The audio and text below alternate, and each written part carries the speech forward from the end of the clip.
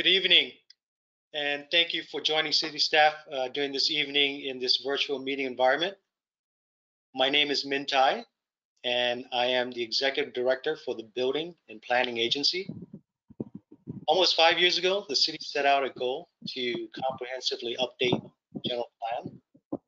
While components of the plans were updated periodically throughout that entire almost 4 decades, the last time it was comprehensively updated was in 1982. That's almost 4 decades ago. Our goal today is to take you from the beginning and bring you up to date, and we will go over the objective of the general plan update. We'll have discussion on next steps. Then along the way, we'll stop for a pause for questions and answers. Scott, if you can help me advance to the next slide. This meeting is concurrently being translated into Spanish. So to access the Spanish interpretation line, you can call 669-900-9128,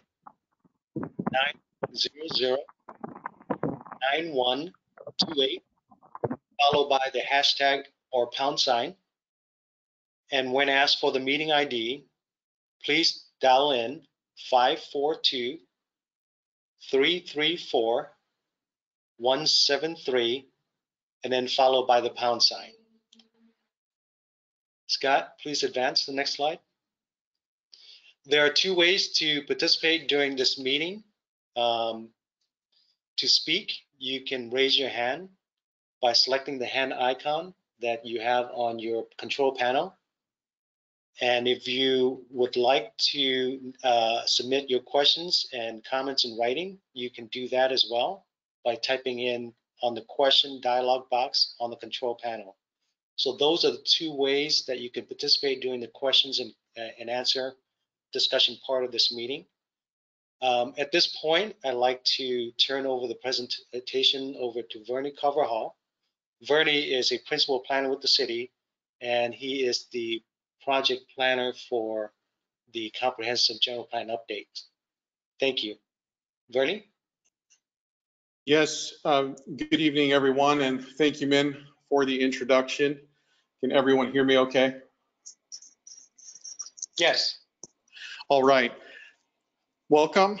My name is Vernie Carvajal, as Min said, and I'm here this evening to provide you with a brief overview on where we're at today in regards to this general plan, since this process began back in 2015. First off, I want to thank our participants who registered and are joining us here today. I know it's a busy time for everyone and wanted to thank you for your time in advance. As many of you received either electronically or in the mail, there was a flyer distributed with some information on how to register. The flyer itself included the goal for our meeting today, or some of our goals, and I want to cover some of those. We'd like to discuss where we are today, as Min mentioned, in terms of our update, discuss our prime objectives for the plan, provide an overview of new topics and major changes, and then move on to next steps. As Min mentioned, this webinar is being broadcast in English. However, we do have simultaneous Spanish translation available, so I will be speaking slowly to allow for Margarita Macedonio, who's been gracious enough to translate for us this evening, to make sure she's keeping folks up to speed. As Min also mentioned, there will be a short break during the presentation to allow for discussion, and then followed by another question and answer session following the entire presentation. With that, Scott, I'd ask if you can advance to the next slide, please. As many of you are aware, the general plan is one of the most important policy documents towards achieving our community's vision for the future. So this is a very exciting time for the city. In this case, the new general plan provides a long-range tool that sets forth goals, policies, and programs to guide the implementation of our new vision.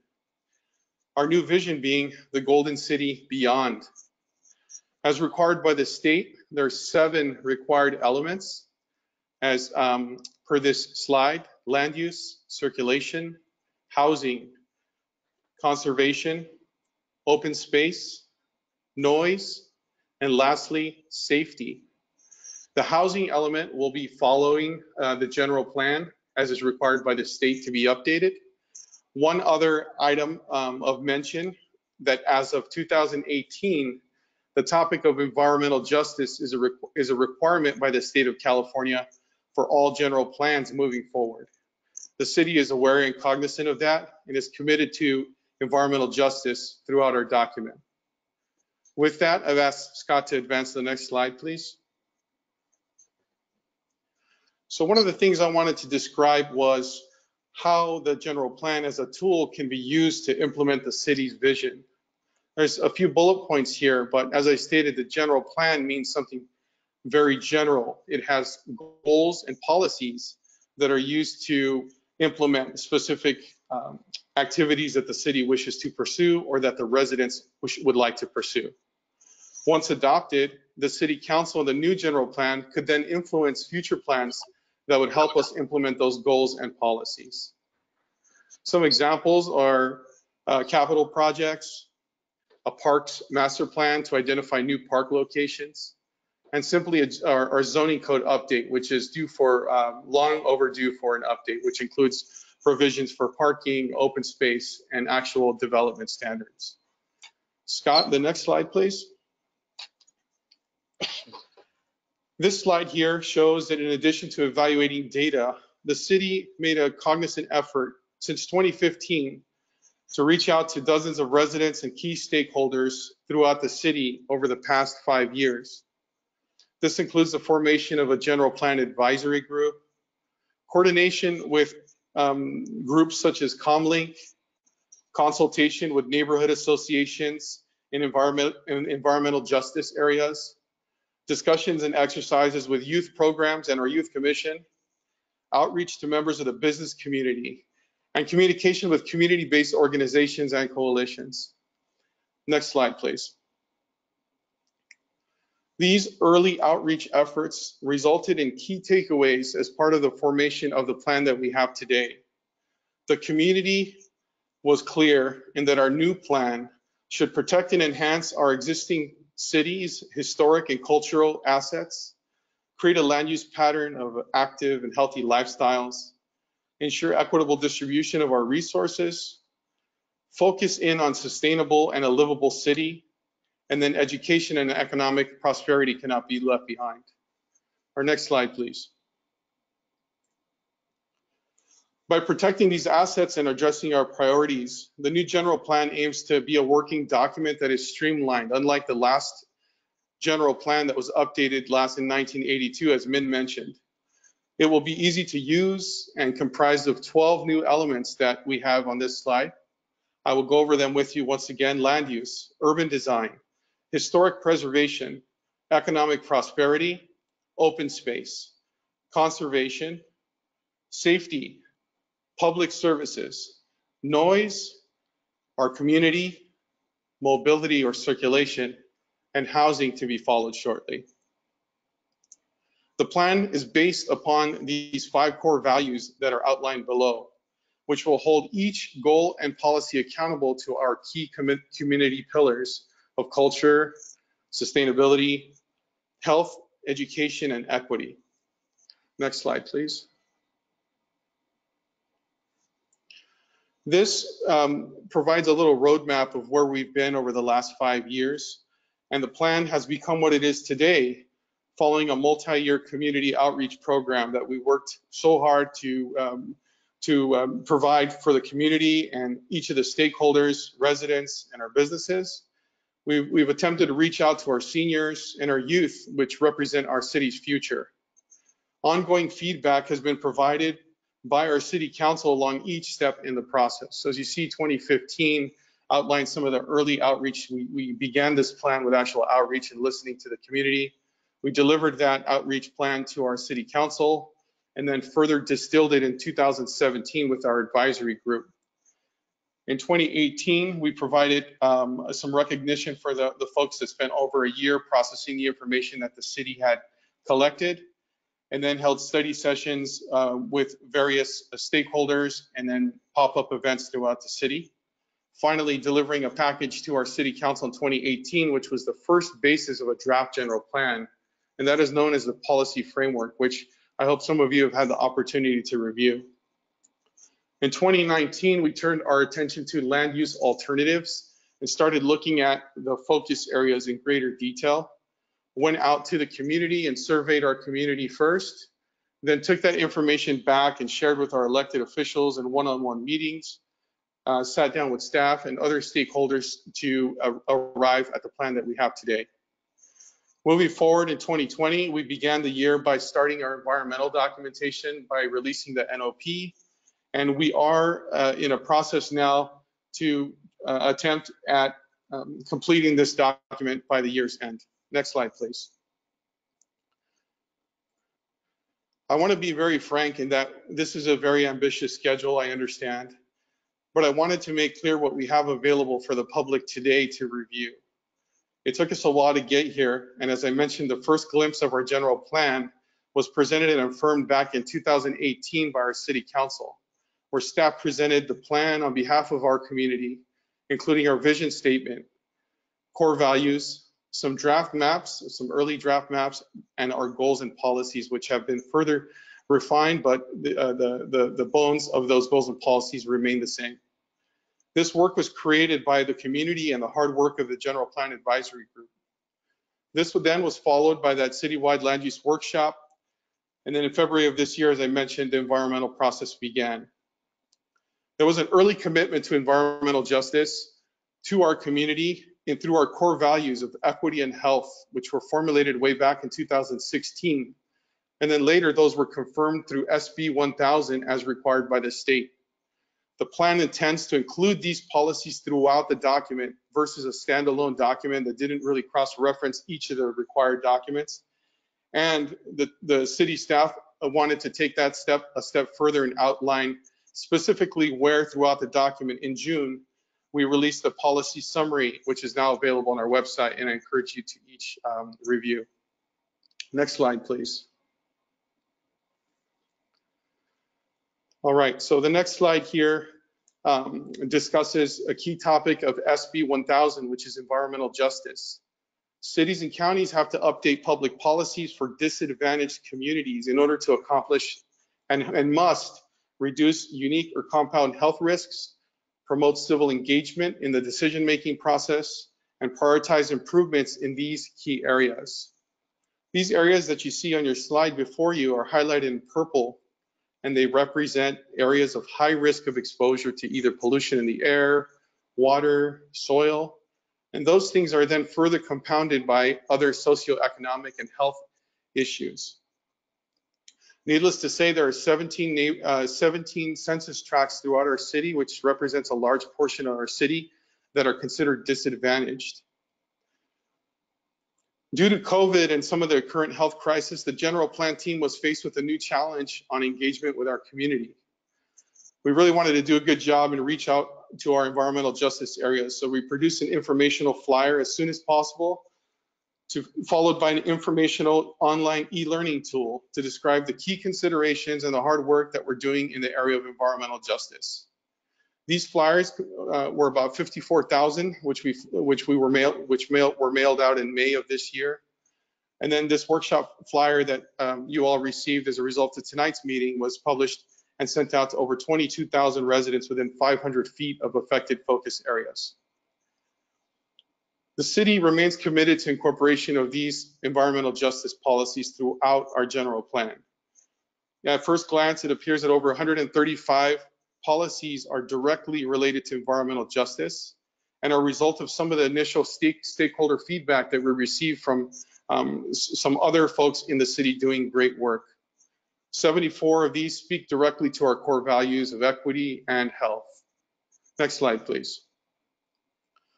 The next series of slides is going to cover what we promised to provide you this evening, which is a summary of key topics that emerged throughout our process. The first of which is environmental justice. And I wanted to cover kind of an overview of what we heard. Folks are really concerned with particulate matter such as waste recycling, having access to healthy foods, continuing to be part of the civic engagement process, to have safe and sanitary housing, and then getting rid of conflicting and incompatible land uses such as industrial and residential interfaces. The new community element will serve to address some of those concerns that I mentioned in our key policies, and then we continue to stress the importance of health as our core value. Next slide, please.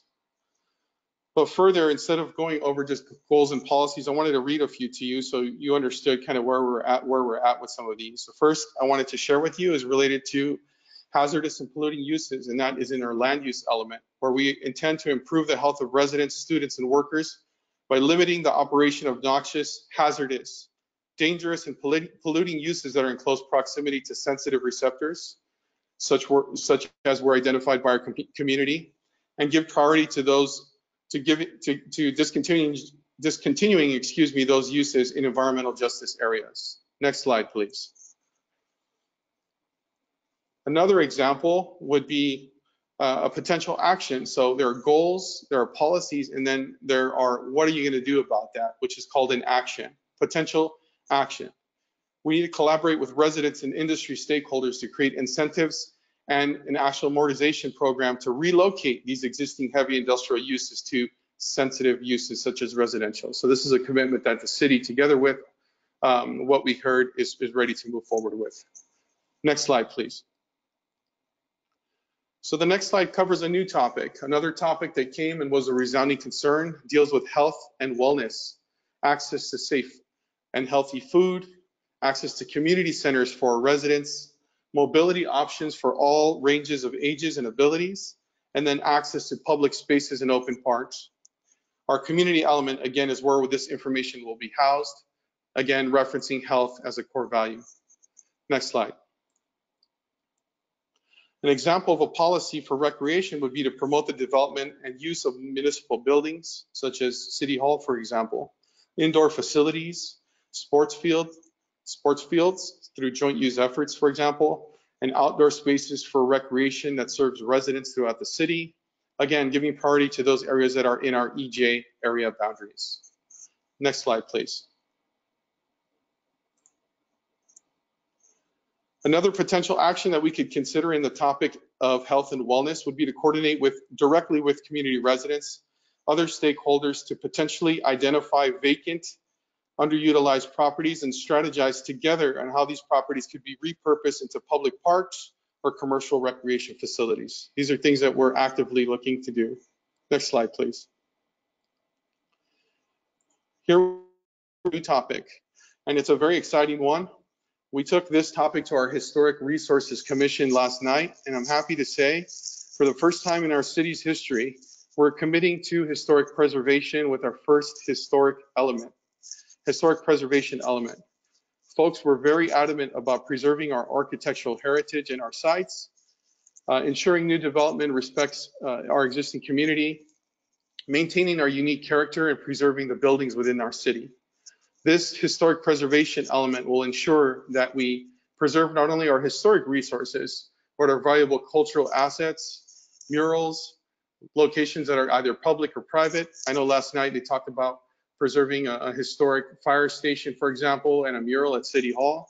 These are all topics that would be covered potentially as actions in our historic preservation element.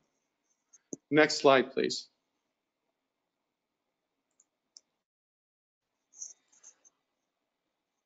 This image is of a public downtown breakfast that occurred years ago, and through a policy of preserving our historic districts through design standards, we'd like to explore opportunities to preserve our neighborhoods by keeping these intact historic buildings in place and preserving their character through the creation of historic districts, such as historically sensitive neighborhoods, or through specific design standards that guide residents through architectural features of their home that they would and should preserve in order to preserve our integrity. Next slide, please. A potential action could be to present a public realm plan within these historic districts, which includes historically relevant landscaping, sidewalk lighting, curb cut standards, and pedestrian amenities to help highlight these key historical places. With that, we move to a new topical area of community empowerment. These days, there has been a lot of news related to social justice and empowerment of our community. We heard this back in 2016, that the community wanted to increase their participation. The Sunshine Ordinance, all the previous wins of the community have allowed them to be part of this inclusive public policy making, include and increase our communication through community outreach to non-English speaking communities. Throughout our general plan process, we attempted to make sure that all of our documents were available in English and Spanish, as well as providing simultaneous translation where feasible, such as this evening. Some proposed changes to policy would be to build upon this collaboration and strengthen neighborhood identity through urban design and preservation. Next slide, please. This image captures some of our earlier outreach efforts where some members of the community came and spoke up about what they liked and didn't like about our community. This is an example of where we empowered our community to facilitate their community engagement and dialogue in our policy decisions, such as in this general plan, and resulting in positive outcomes which would affect land use and development for the future. Next slide. A potential action in this area would continue to strengthen these partnerships with our local organizations and enhance engagement strategies and identify ways to overcome obstacles that we currently face for engagement. A good example of that is our current health pandemic, presenting a sort of an obstacle to get and reach out to our community. The general plan team has worked hard to try to maintain momentum over the past 5 years, and with this new challenge, as I mentioned through our environmental justice outreach, we needed to retool and reinvent ourselves to try to get the message and the word out. Tonight's presentation is another good example of how we're trying to reach other residents that typically may not be able to join a public meeting, but are able to join us either through a smartphone or at home. Next slide, please. Lastly, another issue of concern or identification was alternative transportation options.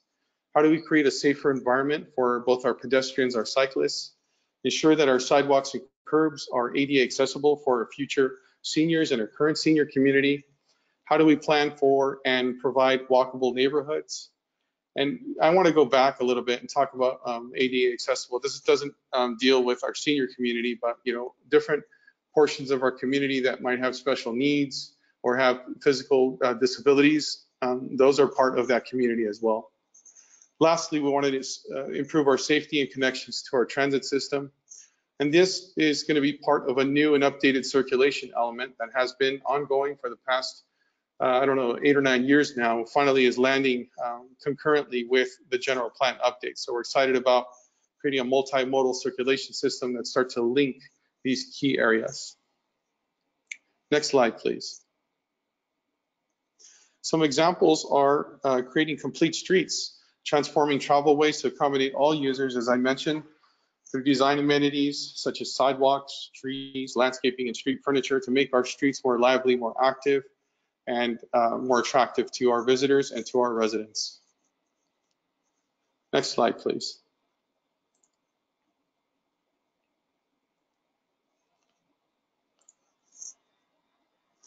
Some potential actions could be to conduct an actual study of the existing street networks to identify which streets could be more complete. Some of this work has already been completed, and the city is looking at preparing and submitting recommendations to the City Council on a priority list of areas where we could make some of these improvements. Next slide, please. Another key topic, and I know I'm covering a lot of ground here. As you see, the general plan reaches almost every portion of the community, from safety to parks to land use. So what we're trying to do is cover some key highlights of our plan. Next, the topic of equitable parks and recreation starts to talk about our community centers, libraries, how we can make connections between our actual population and the facilities that are going to be in place to serve our populations. It's been very clear that there are not enough parks or open spaces throughout our city, and the need for additional programming and safer and more maintenance at our parks and existing open space areas. There should be a greater emphasis to city policy. I'm pleased to say that as part of this plan, we've corresponded with our parks agency, and there is an upcoming parks and master plan that hopes to identify specific deficiencies and locations of public parks. An open space element as part of this general plan, the land use element, the community element, and the public service element all have policies that speak directly to some of these concerns. Next slide, please.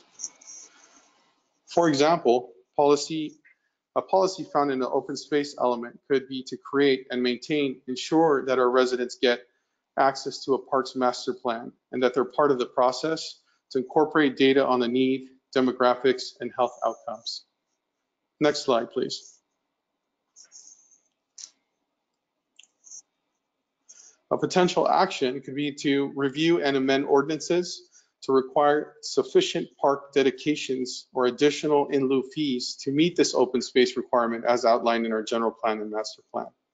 Currently, I believe it's 2 acres per 1,000 residents, and I think our goal is to maintain that 2 per 1,000 and looking at opportunities for additional parks and open space and joint use efforts. Next slide, please. On the topic of economic prosperity, as with COVID, there's been some strain to our local businesses and our community. How do we continue to attract businesses that provide not only new jobs, but community benefits outside of just the tax revenue? How do we distribute this funding for the improvements citywide? How do we capitalize on our prime location as a city of Santa Ana, adjacent to a regional airport with John Wayne, our existing UCI and local universities, Santa Ana College, our resorts in the city of Anaheim, and destinations along the 55 freeway as serves as a prime corridor in the intersection there with the 5 freeway. How we can invest in additional programming as well to assist low-income residents. Policies have been written to create a stronger emphasis. Apologize for that typo there. Should be emphasis versus emphasize. Our existing businesses facilitate investment and improve the health of and image of our city. Next slide, please. To give you an example, one of our policies in our economic prosperity element would be to support community-based economic development initiatives, such as a buy local campaign, marketing strategies, and worker cooperatives. Next slide. And speaking about some potential implementation actions, or additional policies, we can partner with the Chamber of Commerce, other local business organizations, and college businesses. And next slide, please. Our next slide is a transition slide. I wanted to pause there because we've actually covered quite a bit of ground here. I wanted to pause for the opportunity for some questions and answers and allow the public to weigh in on some of these glimpses of our future plan. So with that, I will turn it over to staff to identify any written or phone communication that we've received and questions that we might be able to field.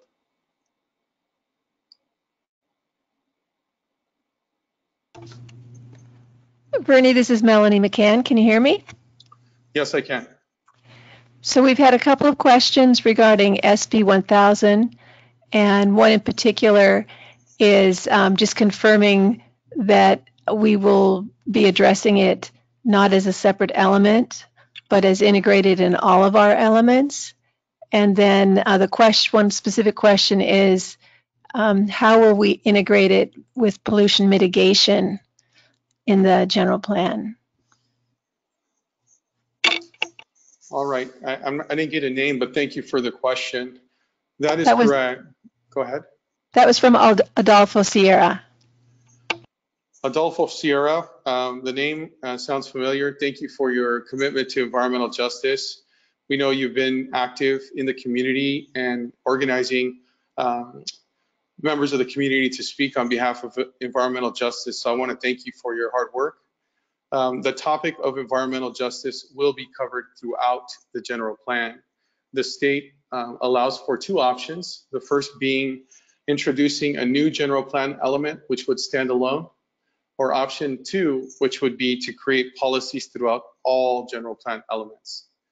We were in a prime position as a city since we were doing a comprehensive general plan to ensure that all general plan elements included policies and goals related to environmental justice. So that is the option that we chose. And I think the second part of the question there spoke to just pollution. As I mentioned earlier, the general plan has policies and goals that are a bit general, if you will, but implementation actions that could speak specifically to pollution are being drafted as we speak. And, you know, I think it's something that we need to make sure that is included. Thank you.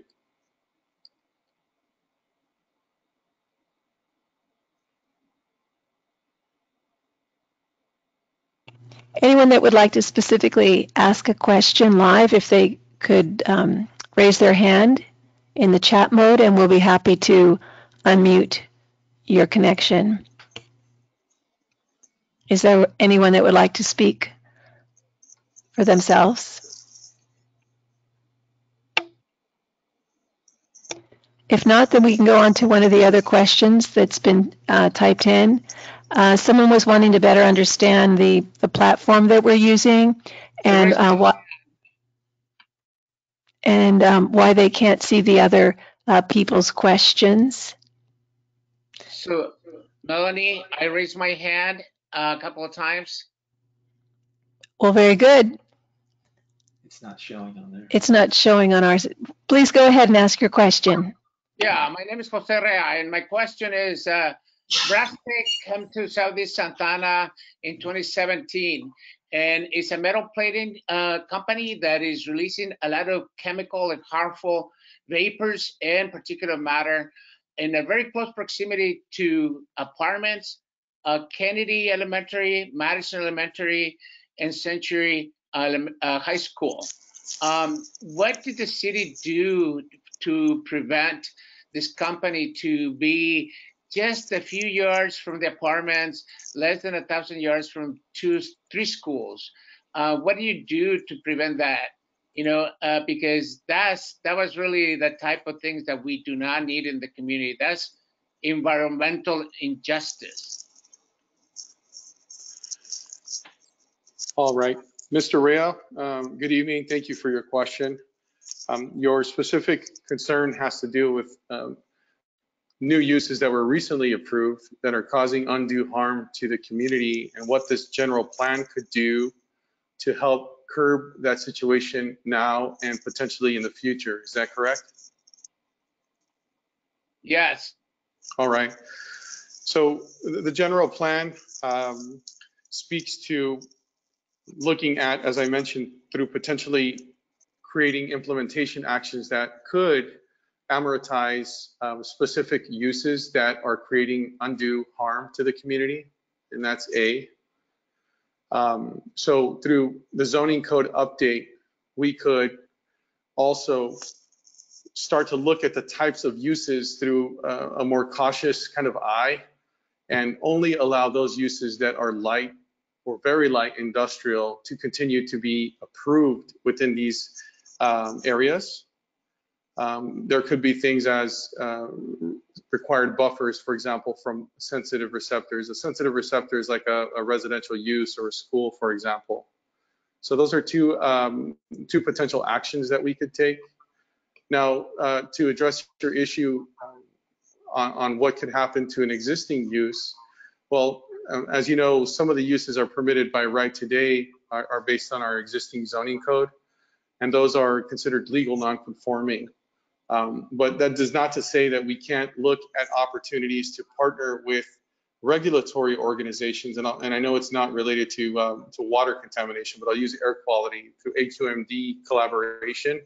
I know the city's done some great work. Scott and his team through neighborhood initiatives has begun to start the conversation. But the city taking on a greater role as a mediator between the residents and the actual organization to reach a solution more quickly and more directly would be the intent of these goals and policies that hopefully will become implementation.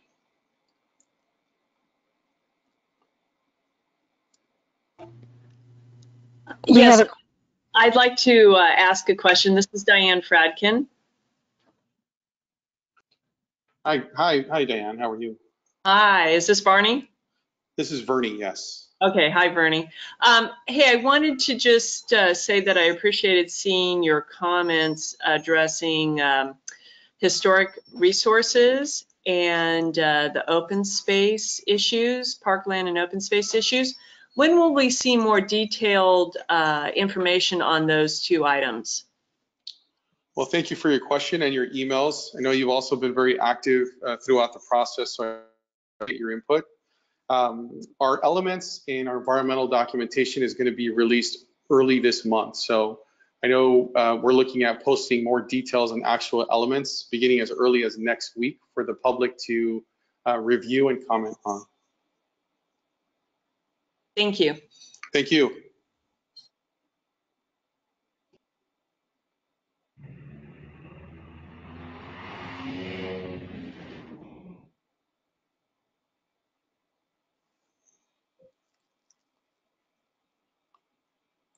All right. Are there any other questions, Melanie, that we have coming through? I have a question. Thank you. May I? Yes, if you please could go just ahead. kind of state your name, please. Yes, hi, good evening. My name is Carla Juarez, and I live in Santa Ana, longtime resident. And so one of the concerns that I have is not knowing what material or waste material is around my neighborhood. I live in Hettinger Park, and what I want is something now, like especially transparency. I want to be able to know what manufacturing company around my neighborhood, because I am part of the affected neighborhood, and what they're doing and what waste they're causing, and what impact it had on my community specifically. Yes, thank you. Thank you, Carlo, for your question. Hettinger Park is a beautiful neighborhood, and thank you for joining the conversation this evening.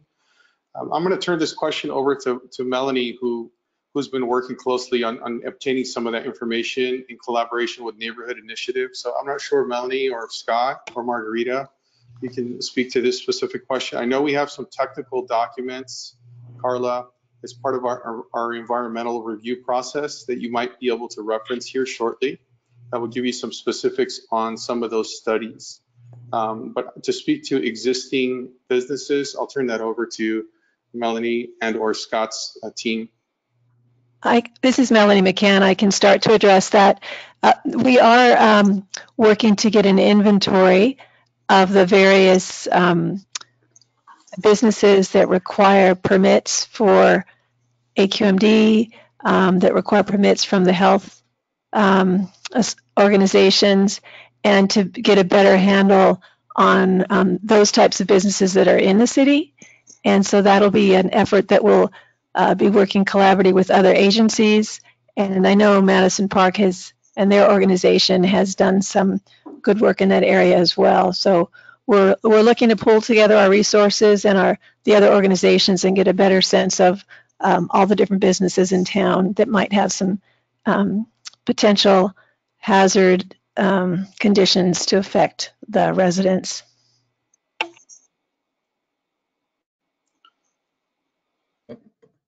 Carla, did that answer your question completely? Thank you. Thank you. And I mean, it sort of did, but at the same time, I'm still like left empty-handed. I still don't know. Sure. And especially now, because it's already July, and I know that the general plan is to be like wrapped up by the end of this year, and I still don't know. So I think it's Bernie, enough time. Go ahead, Melanie. if I might comment, what the thing that you're asking about is what we would call an implementation action. It's something, and implementation actions are things that we would follow up to achieve our goal. So if our goal and policy is to reduce those hazardous uses and those negative impacts on residents, that's our goal and our policy to do that. The actions take time, and it's not part of something that's going to be done in the next month or two. It's something that needs to be prioritized, and it's if you will, it's a follow-up action. But having said that, I would be happy to work with you and connect with you later to keep you involved in the research that we have so far, and maybe we can look specifically in your area sooner than later. Thank you. And I'm so sorry. I just wrote down your first name. Can I have it, or can you connect with me? Melanie McCann, MCCANN.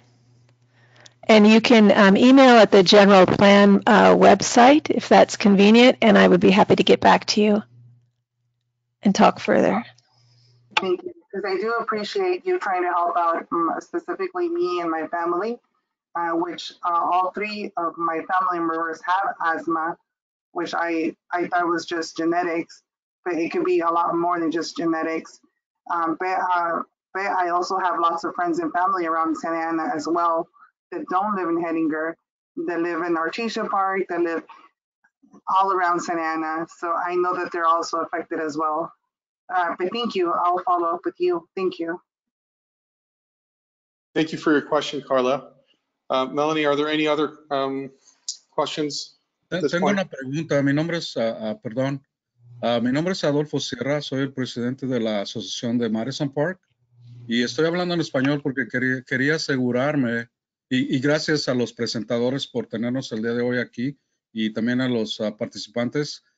Quisiera saber si están haciendo la traducción y interpretación simultánea en español, porque creo que una de las peticiones que hemos hecho es de que haya este tipo de presentaciones de parte de la ciudad con relación al plan general, específicamente en lo que es justicia ambiental en varios idiomas. Específicamente uno de ellos es en español, porque la mayoría de personas que vivimos en la ciudad de Santa Ana hablamos español, un gran porcentaje, pero también hay algunos otros comunidades que hablan otros idiomas como los vietnamitas, los camboyanos, etcétera. Entonces, quisiera nada más asegurarme que estamos llegando, o ustedes están proveyendo este tipo de información a la mayoría de la comunidad en su idioma. Gracias. Thank you, Adolfo. I'm going to go ahead and translate a little bit in Spanish after I respond. Muchas gracias y buenas tardes, Adolfo, por su comentario.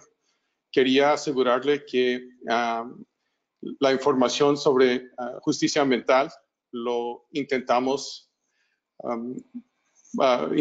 tener en los idiomas de español, inglés por lo pronto, y nuestras formas están disponibles en varios idiomas.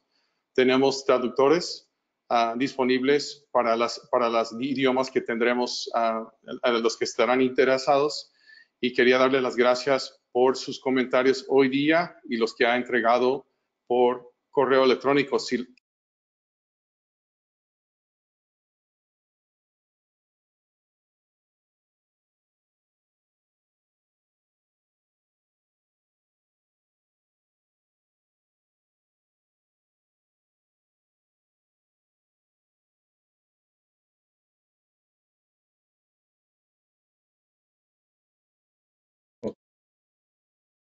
Muchas gracias.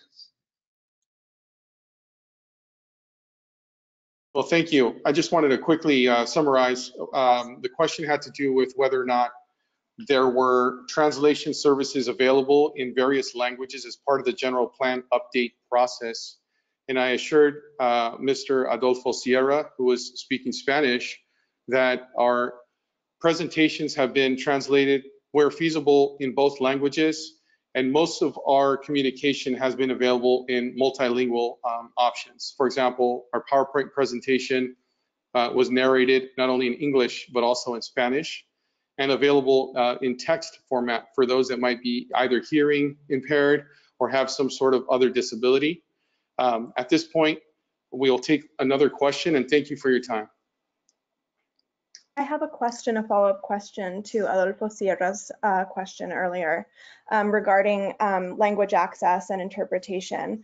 My question is not just about whether the interpreting services are being provided from English to other languages, and it appears that currently it's only being provided to Spanish, but the first part of my question is it being provided in the other direction? So are people who speak other languages, who are taking time out of their days to prepare public comments, to prepare questions for you to engage in these public meetings in languages other than English, how can they be assured that their information is being translated professionally and not on the fly by current panelists? I would like to know if the two languages can be provided on the same platform so that people don't have to register for a meeting and go to a webinar, find out at the beginning of the meeting that they're actually supposed to call in via Zoom. And if they happen to miss that slide, miss the entire first portion of this presentation before they can actually call in and make their points. So it's partly a question and also a comment that not only does the translation have to be in multiple directions, so people who speak Vietnamese, Spanish, Cambodian, other major languages in the areas that are most directly affected by these issues, that these languages are being translated to city staff members, and also in the other direction, that these happen in the same platform so that speakers of all languages can be engaged in the same conversation, and that the slides themselves for these meetings be translated in advance. This happens in environmental justice processes across the United States, across California. It is a key element of SB 1000 that civic engagement be accessible to those most impacted by these issues.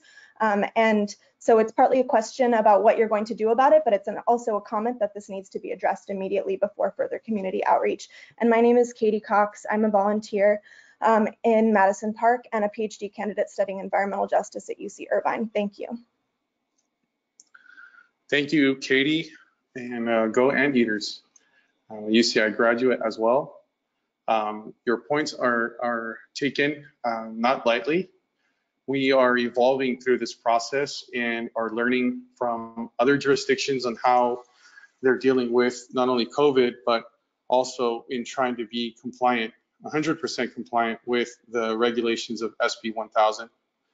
Santa Ana is a very diverse community, as you know, and the city takes this very seriously.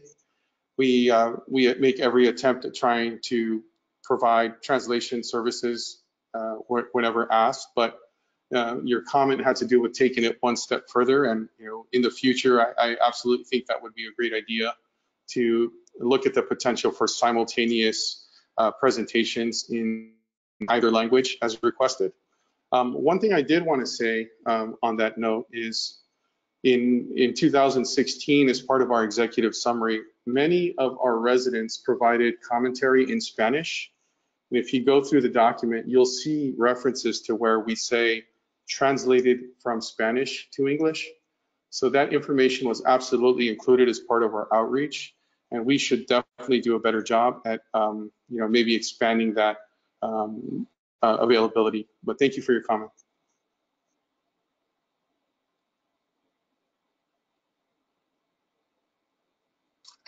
Hello, this is Dale Helping, and evidently I have a lot of feedback here.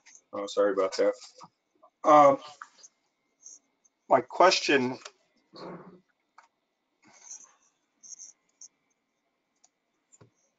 is, this is a comprehensive update, yet the focus areas only show changes of land use to urban neighborhoods. I think it should be showing proposed areas for open space as well.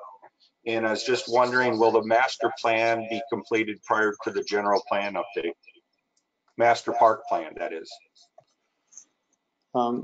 Dale, thank you for your comment. At this time, the general plan hopes to set the stage for a future parks and master plan to be implemented. So to answer your question, it will not be. It's the general plan is intending to move ahead of the Parks Master Plan, but ensure that there would be an open space master plan created, and by whom and when, by when.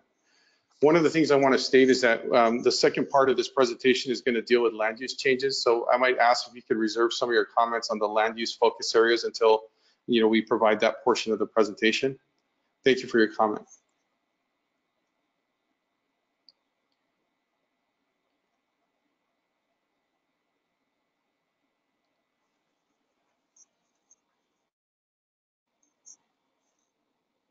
All right. I think at this time, what I'd like to do is move on. There is going to be an opportunity, as I mentioned, can everyone hear me okay? Yes. Yes. All right. What I'd like to do is continue our presentation here this evening to get into some of these key focus area discussions. And so what I'd like to do is advance the slide. And Scott, if you would just remind folks how they could participate.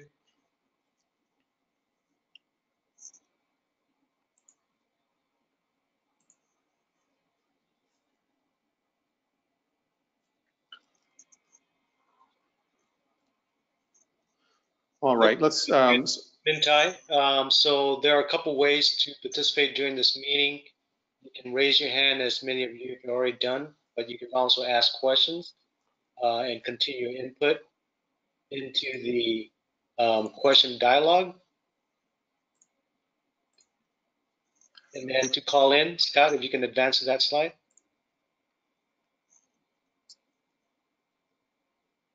And again, to call in, you can dial 669-900-9128. The meeting ID is 542-334-173, followed by the hashtag #. Thank you. All right, next slide, please. With that, we'll get started with the second portion of the presentation that has to do with land use alternatives related to key focus areas throughout the city. As I mentioned earlier in our timeline, there were opportunities to present to the community in these key focus areas some of the potential changes. There was a survey done, which was done on the city's website, broadcast citywide for comments, as there was individual focus area meetings that occurred throughout May and June, I believe, 2019. Additionally, information received from those surveys was taken and discussed one-on-one with city council members at city meetings and compared with general plan core values and regional goals. The results of that survey and the alternatives were compiled to create the project that you see before you that began and was shared with the public in February through the notice of preparation. Next slide, please. For those of you that may have not been involved with that process, I wanted to quickly go over the land use focus areas. But before we do that, I wanted to focus on the bottom portion of the slide in blue. Those existing those existing adopted planning areas are currently in place. And I'll start from left to right on the map. It's the harbor specific plan on your left there. It's 17th and Harbor and continuing down south. We have the Bristol Street Corridor specific plan on the south there that terminates at Warner Avenue and goes up north to Memory Lane. The Midtown plan, which covers the Midtown area along Broadway and Main Street there near our Civic Center. And we have the recently adopted or modified, amended Metro East mixed use overlay zone on the east side on First Street. And then we have a map of the Main Place specific plan, which completed the 4th specific plan at the city, where there's new mixed use opportunities at Main Place. And then lastly, the transit zoning code that focuses some mixed use opportunities in our downtown. Now I'll point your attention to the areas I see the color is pink, but whatever color you might see, it's the top of your screen that says focus areas. The first is South Main Street, but before we go over the focus areas, one thing I wanted to talk about was how these focus areas start to create linkages to our city's core. Past development proposals have been focused along the city's perimeter and the periphery of the city. And there's been a lot of discussion and lack of attention to the city's core. So this focus area plan intends to start to create linkages between not only adopted plan areas, but to our downtown, and finding ways to create linkages between existing specific plans and proposed specific plans. The first being South Main Street, which would take First and Main Street effectively down south to the Pacific Electric right-of-way and create a southerly extension of our downtown, which is currently bisected by First Street, and create some opportunities for additional mixed-use development there and revitalization of that area. The next focus area would be Grand Avenue and 17th Street. Initially, that plan area was limited to the intersection of Grand and 17th. Following a series of conversations with our council and with city staff, there was opportunities that we were not capturing by not taking the plan northbound to the 22 freeway to make sure that we were regionally connecting to the 22 freeway, and then southbound to our downtown. So that focus area was slightly amended. The next is the West Santa Ana Boulevard focus area that follows the path of the future Orange County streetcar that is in full swing. And then the next one is the 55 Freeway Dyer Road focus area. And I'll cover some of those objectives in those slides. It's on the bottom right of your screen. And then the last is the South Bristol focus area, which effectively carries the momentum from Warner Avenue of the existing South Bristol plan down to the southerly city boundary to capitalize on some of the success of South Coast Plaza. So with that, I'm going to move to the next slide, please, and we're going to get into some specifics, which I know a lot of folks are interested in hearing about. So the first slide here in our focus area discussion takes us to South Main Street, and I wanted to go over some of the objectives for South Main to facilitate redevelopment and property improvements along the Main Street corridor, to create more active and dynamic streetscapes. There was a study commissioned by an architectural firm by the name of Gensler that created some opportunities for public realm improvement plans. So we wanted to take some of that momentum and start thinking about ways to comprehensively create some more multi-story frontages along the corridor and try to support transit, pedestrian, and non-motorized travel there. Next slide, please.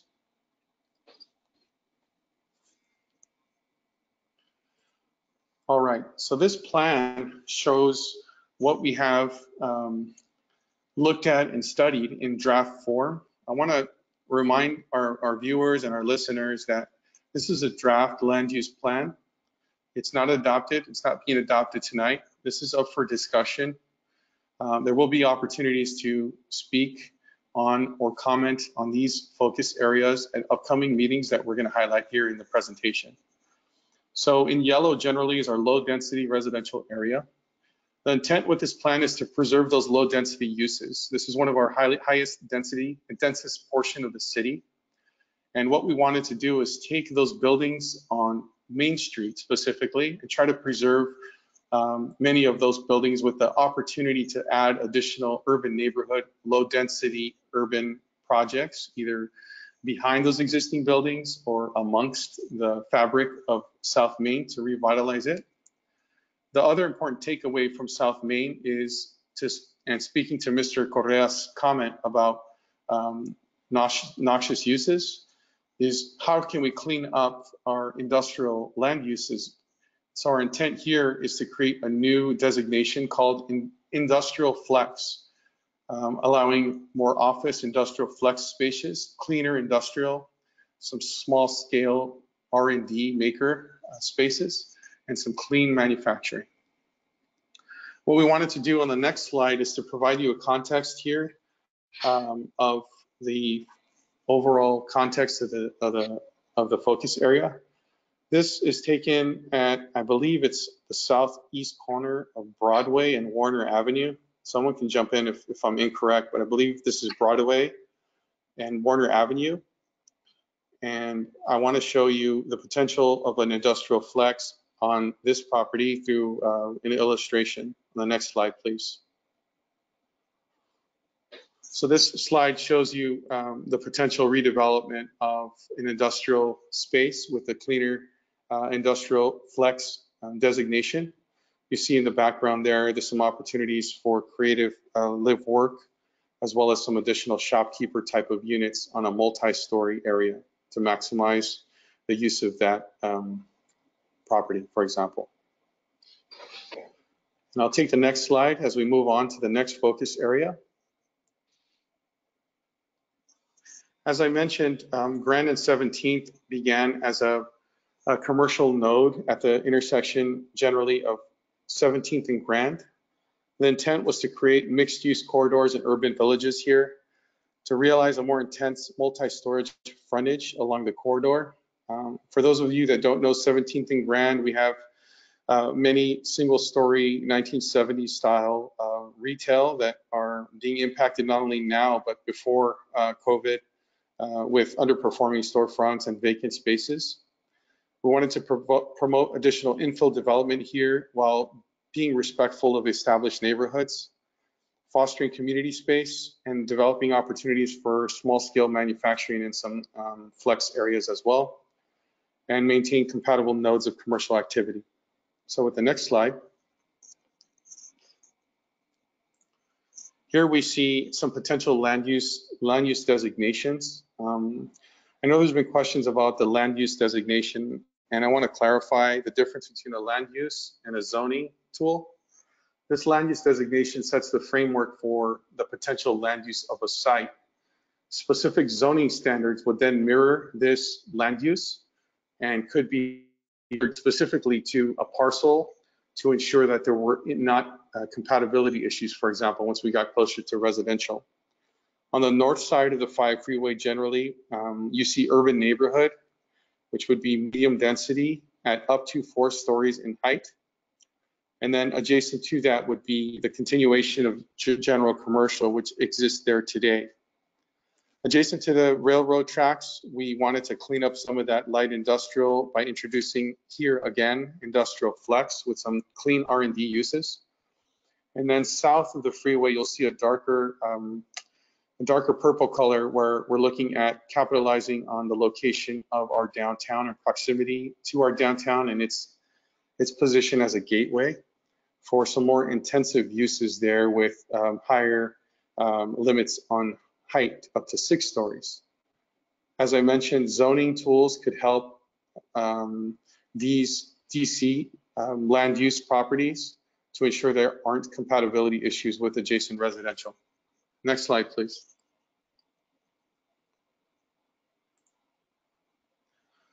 What we wanted to do is take a real image of a real interface between a commercial corridor and an existing neighborhood. This is north of 17th and Grand at one of our secondary arterial streets adjacent to a neighborhood. And the next slide shows the application of urban neighborhood in that context. As you see, the residential uses in the foreground would have a transition to the additional potential for the site, which would then be tiered back for a 2 or 3 story level with some additional commercial between that. Gives you a perspective of what could happen with a UN designation. Next slide, please.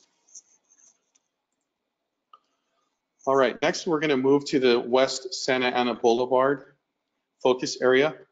This is adjacent to our proposed streetcar, where we're looking at the potential for multi-story housing and more mixed-use opportunities to capitalize on the transit adjacency, promote additional infill development, and buffer industrial uses again with those residential neighborhoods.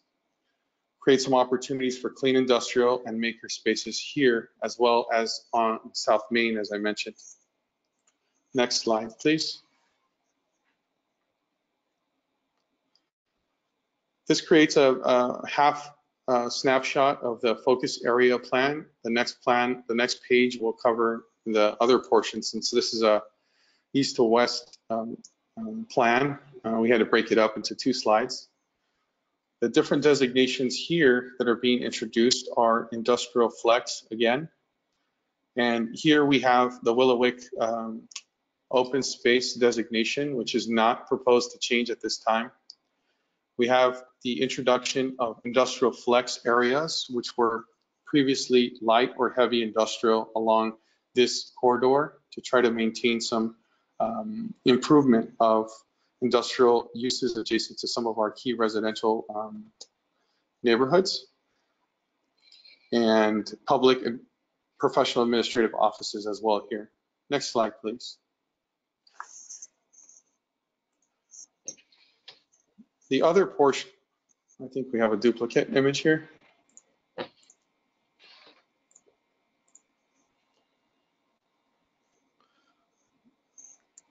All right. So I apologize. This focus area is missing the other half of the focus area, but I want to cover it as if you were showing it here today. The second portion of the focus area would continue to our downtown, or I'm not sure if they were able to consolidate all in one. It looks like it might be the complete focus area here. I can't tell on this slide, but effectively it would serve to connect our downtown to the west end of the city using the streetcar stops. And on this plan, you see the little bluish gray squares.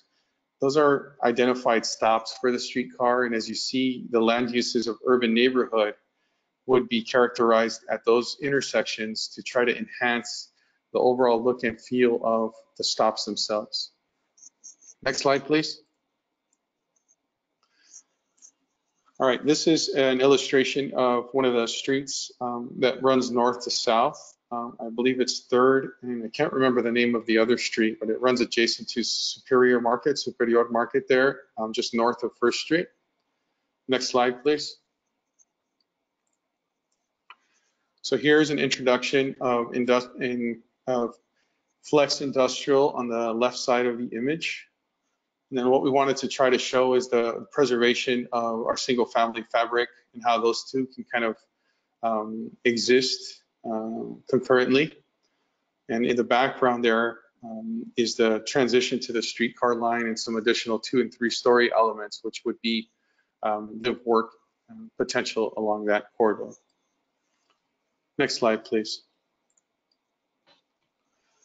The next focus area that we're going to cover tonight is the 55 and Dyer Road focus area. Recent projects such as the Heritage and the Bowery have been submitted outside of the current land use plan that is regulating the city's land use. So we wanted to take a careful look at whether or not those types of developments should proceed. We wanted, before we reacted to projects, is to look at the area as a whole. And some of the takeaways at some of our focus area workshops were, how can we provide additional opportunities and adding additional intensity at the city's edge? One of the things I want to mention here is that this is a prime gateway to our city along the 55 freeway, which leads not only to the airport on the south and to our universities, but to the north to our resorts and to the other connectors of major arterial highways.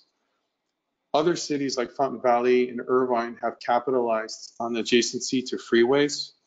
So we felt it was important to identify the gateway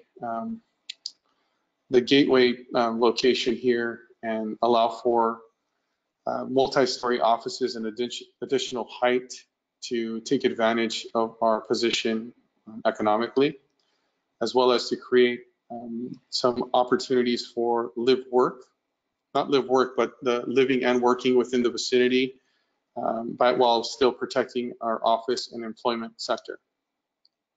maintaining our existing hotel, circle, and commercial uses in this area was also a valid issue. Next slide, please. So this slide speaks to the proposed land use changes. As I mentioned, the location of the 55 freeway. You see the introduction of industrial flex.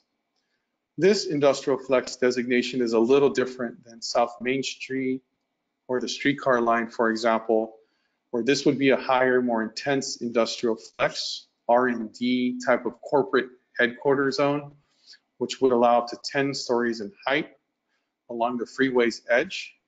And then that would tier down to a district center land use, which would allow additional high density urban villages with the opportunity to live and work in the immediate vicinity. And then lastly, preserving areas adjacent to our hotel circle through the general commercial designation. And how can we enhance shopping, restaurants, entertainment through revised zoning standards in the future. The next slide shows kind of an isometric view of a freeway vantage point that shows kind of the context looking out to the cities of Tustin and unincorporated county of Orange. Next slide.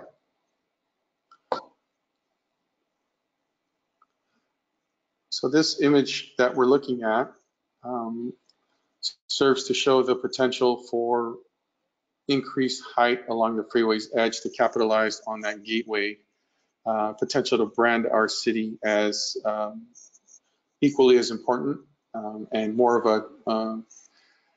a leader in terms of corporate biotech uses that seem to be other businesses are being attracted to our city. You know, existing businesses such as Medtronic have recently moved to our town. And what can we do from a land use perspective to attract more R&D and biotech professional uses to our city as well? Next slide, please. Our next land use focus area is the South Bristol Street focus area.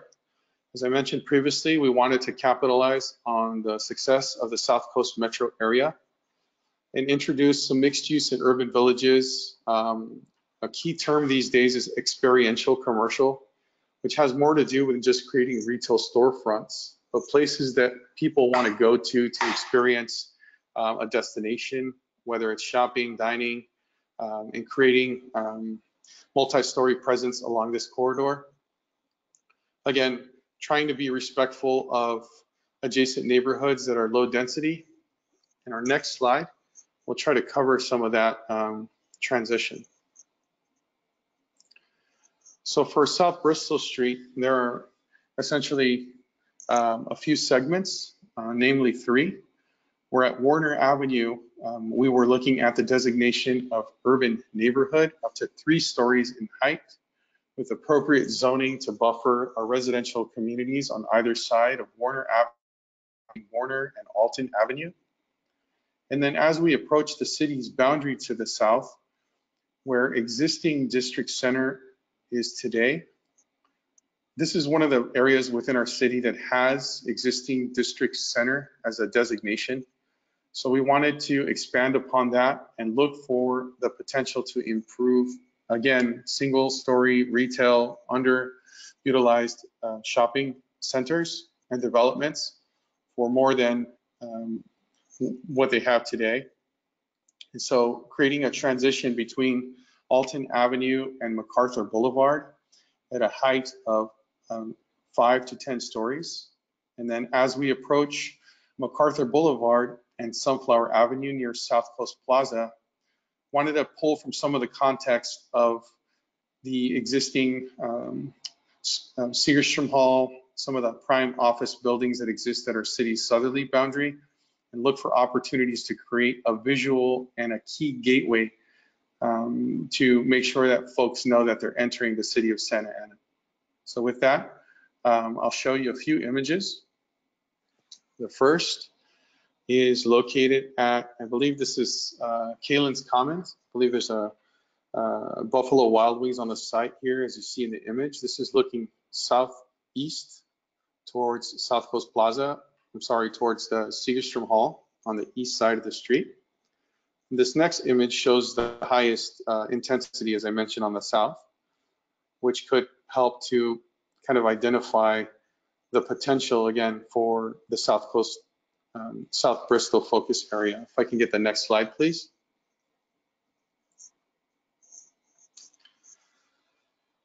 So I'll kind of let the viewers kind of take that in. It has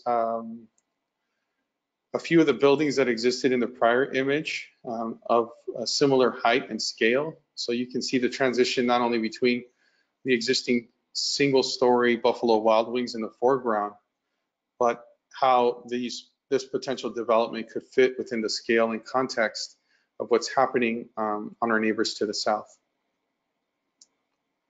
The next slide, please. All right, so that essentially concludes the land use focus area overview. Before we get to questions and answers, I wanted to cover a few key dates. As I mentioned, this is a draft general plan. This evening is not intended to provide action. However, there is a few key things that are happening in the next several weeks that I wanted to highlight. A few of our callers had questions about specific technical reports related to environmental hazards, for example. Those will be found and distributed in an environmental impact report that'll be released this coming Monday, August 3rd, for a 45-day review period. Comments received on this technical document will be accepted by city staff and will be responded to as they come in based on the concern or question that they have on the technical document. So the environmental impact report is a separate parallel report to the general plan document that is intended to identify any potential impacts with this potential change to land use and general plan as a whole against what we've demonstrated. So you get a real live comparison of what the plan has envisioned and what potential impacts that could have on the community from various different subjects. Someone also asked about when the draft general plan policies and maps would be available. Those are going to be posted as early as next Monday, the 3rd as well, for the public to review in conjunction with the environmental report. And then I wanted to point your attention to upcoming city council study sessions, which are not adoption hearings, but additional opportunities to provide opinion and comment. We encourage you to attend these council sessions and come to them with your comments, whatever they might be, on August 18th for City Council and a Planning Commission on August 24th. And then lastly, our projected timeline, as someone stated, is the fall of 2020. So they're still a few months away, and we intend to continue the dialogue through the process. That concludes my presentation this evening, and I'd like, with that, to open up for questions. Thank you.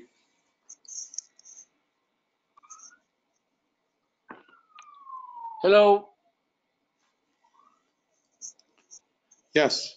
Oh, hi. Yeah, this is Jose Rea. My wife had sent a question. We're sharing the screen, my wife and I, and we both have some comments that, so I hope it's not a problem that we can share them one after the other.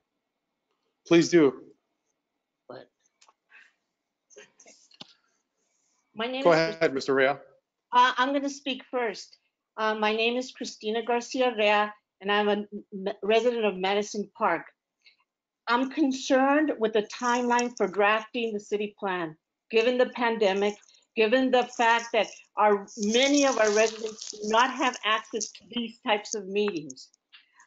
That can be shown even with just the amount of children who don't have access to computers to go to school. The residents don't have access to computers to get to these meetings.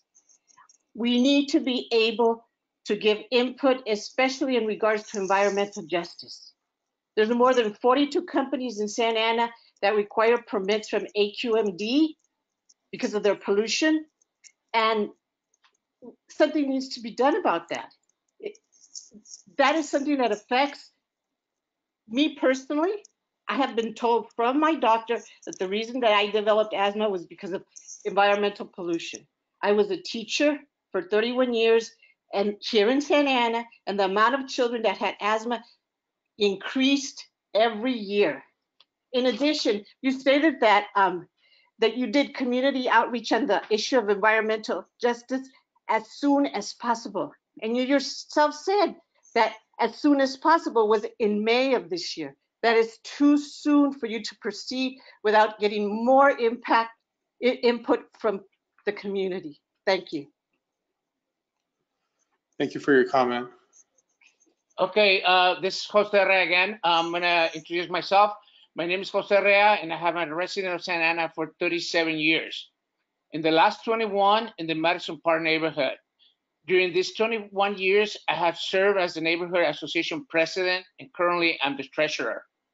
I'm requesting that the city of Santa Ana takes more time to draft the general plan regarding environmental justice.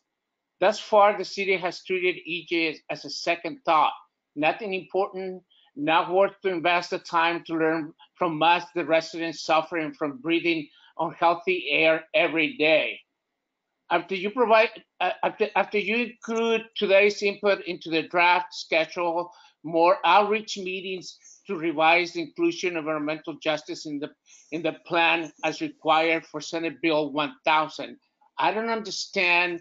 You released the flyers in May, which was 2 months ago, and tomorrow on Monday the 3rd, you're releasing the draft. How are you going to include the input that you're receiving today from the community?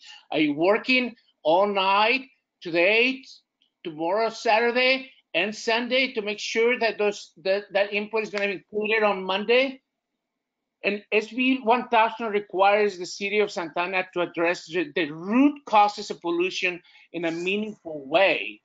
So far, you've been talking about economic development in these corridors, nothing about environmental justice. I thought these 2 meetings today and tomorrow were about environmental justice and how you're going to integrate it into the plan.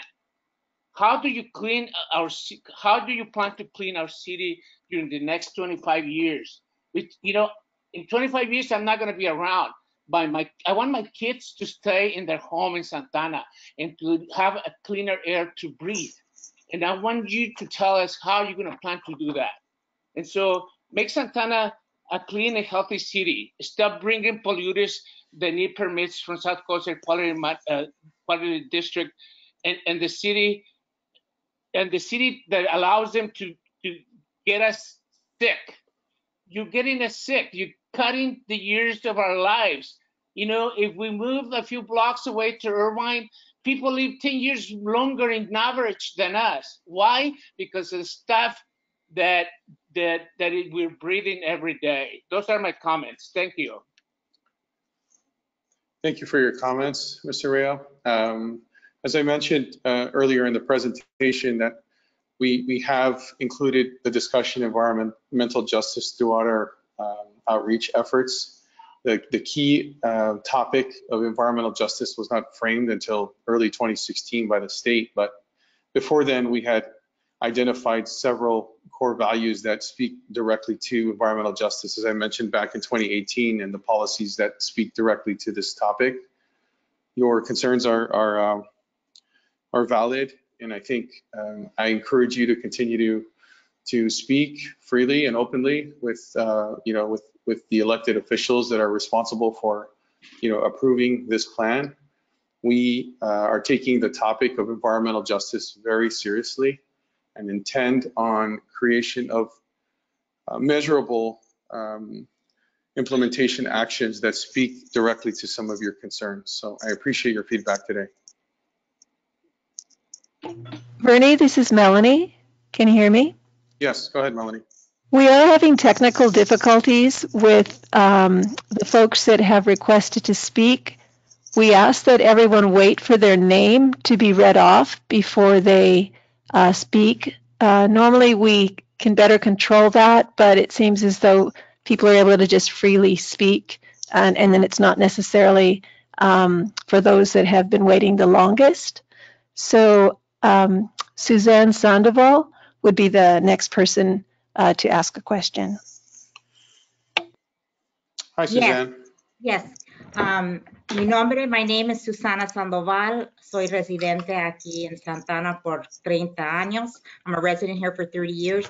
I do live in Wilshire Square, and we collaborate very closely with Madison Park. I am the chair for the advisory committee for the Madison Park Neighborhood Green Program. And I am very concerned when I review the documents that have been published so far. And you talk about how it's going to include goals, policies, and action, but there's never any mention of accountability. What are the standards that you're going to use to measure what is placed in the document? And that's something that we've seen over many, many years. When I think back of the 5-year strategic plan that finished in 2019, I don't remember seeing, well, we did accomplish this, this, and this. We did not accomplish this for this reasons. So I think to know where we're going, we need to know what really have our problems been in making these true living documents that do speak to social justice, environmental justice. And also in one of the documents that I reviewed from this general plan discussion was December 2019. And Mr. Carvajal, you had mentioned that the environmental justice has been since 2016 in discussion, but yet in the one document that I saw, 2018, it was December 2018, and the environmental justice element was not in that document. So I think the community, there's some real issues of trust because of timeframes, notification, and as Mrs. Rea and Mr. Rea said, really engaging the community that is equitable, that there is really justice.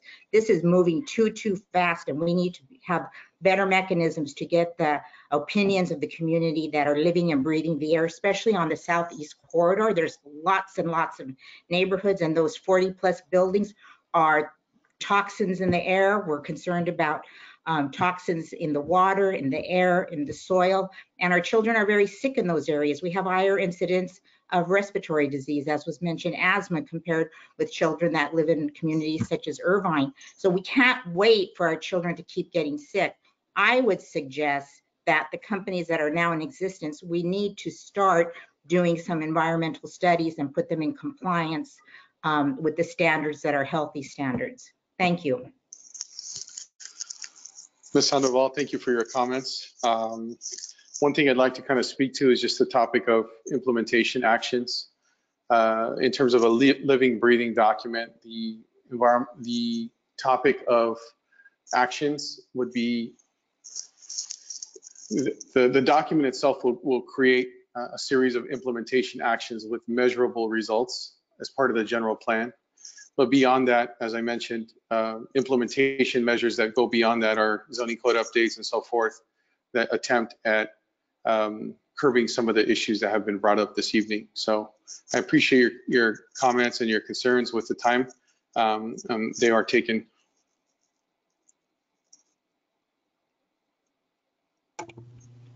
Vernie? Yes. This is Melanie McCann. Carla Juarez would be the next person in line for speaking. Thank you. Hi, good afternoon, Carla. Sorry, first noise outside. Thank you for your time and thank you for sharing space. This is very stressful for me. I'm sure it's also as well for you guys. I was not aware about the environmental justice. So like the beginning of this month, I also like to echo that we're definitely moving too fast. But at the same time, I also feel we're not moving fast enough. So people who are breathing in air that is not healthy, you're pretty much, the city is pretty much asking for those people who are breathing in, for me, to keep breathing toxic air while y'all figure it out. So it's kind of very disappointing, it's stressful, and this just adds on to the unhealthy environment that I live in, having to wait till y'all figure it out. Also looking at the general plan, which also, by the way, I consider myself a very active participant in the city of Santa Ana, and I am very surprised that this is the beginning of July was the first I learned about the environmental justice, and that I was living on an area that is it's for air pollutants, land pollutant. I know it's a rent burden, which is something that I've been advocate about for the residents that already live in Santa Ana and living with rent burden. And in your general plan, I saw what looks like luxury housing, which is not something that will benefit the residents that already live. I'm sorry, I hear like noise in the background. So I don't know if somebody has to mute themselves so I could. Please continue. Thank you. What I saw that there is a very lack on the general plan is open green spaces. Speaking of like being in an unhealthy environment, one of the things that we lack is open green spaces. I saw lots of buildings, lots of luxury homes, and not enough true affordable housing for the rent burden residents that already live here. I see that the focus is creating transit into the city, but we have a homelessness problem. So what kind of transit are we creating? Who is it going to benefit? And is it going to benefit the residents that already live in Santa Ana who already have a pile of issues that they're trying to live through? And one last question, and I do not mean any disrespect, but hopefully you guys see where I'm coming from, which is me breathing in the bad air and living on bad soil. Is I mean, do y'all live here? And if you do live here, do you live in some of these affected areas? Which is why when you hear people speaking with passion, aggression, anger, distrust, and a broken heart, is because this is their life on a daily basis, and this is what we're having to live with. So I do want to see some action, but not the approval of the general plan until people have been aware of what the issues are. Because I can bet every single penny I have that there are many people, including my neighbors, that are not aware of what's going on. Thank you. Thank you for your comment. I guess you have several comments. I'm not sure if there's a specific response to each of them, but I think your points are well taken. As I tried to highlight in the presentation this evening, there is a resounding comments related to open space and public health. So what we're doing at this time is evaluating our goals and policies to make sure that they're aligned with the concerns of the community, which is what we intended to do. And our goal is to kind of listen to the community right now and see where we might have missed the mark through this draft, and encourage you to participate throughout the process and continue to attend meetings like this and meetings that are resulting in an actual action to voice your concern. I do have family that live in the city. The majority of it does. And, I take this topic very seriously. I spend much of my time here at the city. We work here as well. So it's a plan that we all, are holding dear to our hearts and want to make right. So I appreciate your comments this evening.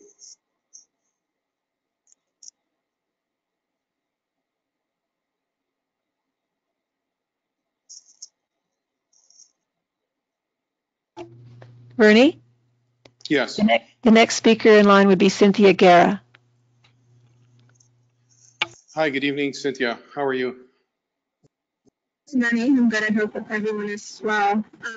Just taking what other folks have said, thank you for opening up this space. I do have a few points to raise, and I'll get through them. I think the first one, and to echo, I think what everyone else has said, this feels like a very rushed timeline. Cynthia, you're just a little hard to hear. Can you get closer to the mic? Yeah, can you hear me right now? Yes, we can. Thank you. Okay. So I think one of the things that we have is it's an extremely rushed timeline. I think it seems like it'd be 2 more months before we are aiming to adopt the general plan, and that's just not really enough time to have enough community input. I don't think it's enough time the regular, situation when we're not dealing with COVID. I think that's very short, even, we weren't dealing with this, but even now with COVID, a lot of the residents that we work with, a lot of the residents, my neighbors, I live in Santa Ana, my neighbors people that know they have a hard time getting onto these, community meetings and virtual meetings and navigating this. Not only that, but also understand what we're presenting, right? So I think trying to pass something so substantial and so, I think, something that's going to affect us so much in long term during this time is irresponsible, to be honest. And so I echo what other folks have said, that it's not okay to try to pass this stuff. And I understand that you're not necessarily the folk that control this timeline, but I do hope that then you're advocating with this, letting them know that there has been strong community pushback to trying to adopt this general plan during this time. And I think this, every person, honestly, every person that has come on here has echoed that, and every person that I have spoken to outside of here has echoed that. So I think it's really important to note that. And I think that, Carla mentioned, that doesn't mean inaction, right? Like, I think the general plan is one thing. That doesn't mean that the city has to stop and not take action. I think the city's responsibility is to do so. And they should take action to start addressing a few of these things. It doesn't have to happen through the general plan. I think just the general plan is too big to pass right now during this time. Development didn't stop in the city because we hadn't, addressed the general plan for different years. We all created specific, the Harvard specific plan or the Maple specific plan. So definitely, life in the city doesn't stop because the general plan hasn't been updated. I just think that action can be taken, but we can also take time to delay the general plan and extend that timeline. So I definitely want to echo that. I appreciate that the Willowick site is not part of, it doesn't have any proposed zoning changes at the time. And I really hope that it does stay that way, because I understand that this is a draft. As to why it was ever included, right, in this focus area.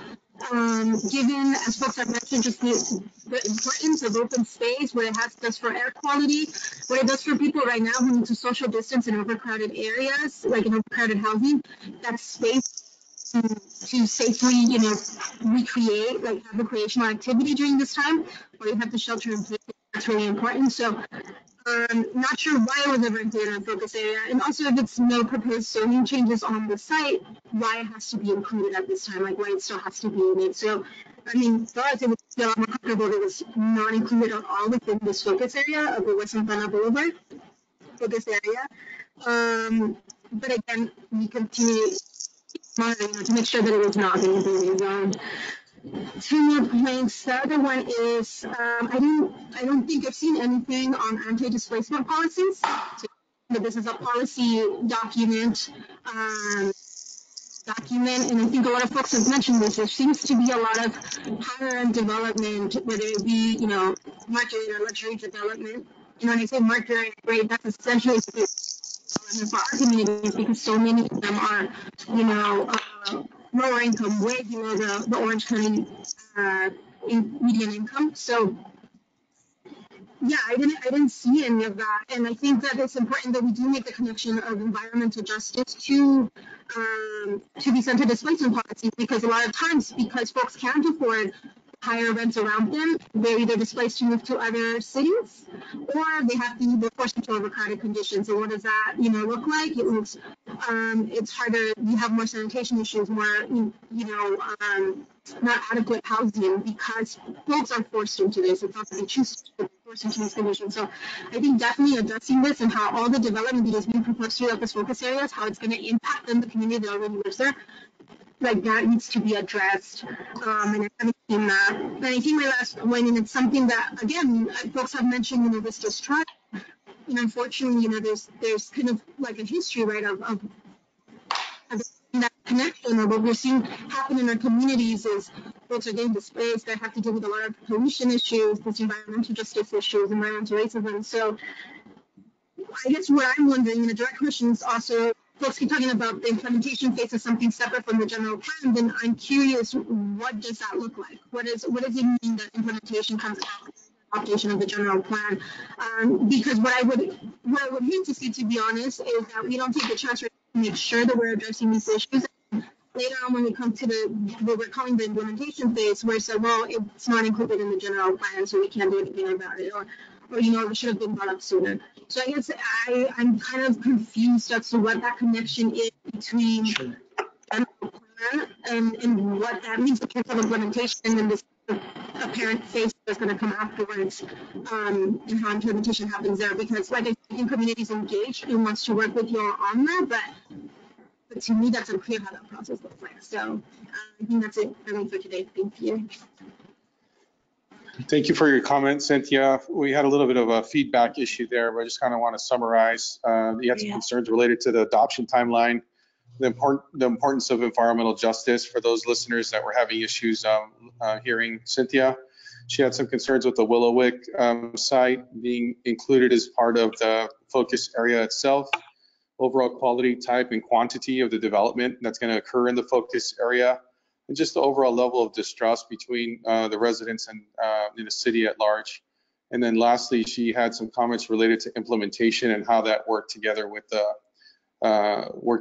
general plan. So thank you for your comments on the timeline. Willowick was included, as you know, in the focus area, as were many other parcels in the area, simply because we had to draw a specific boundary.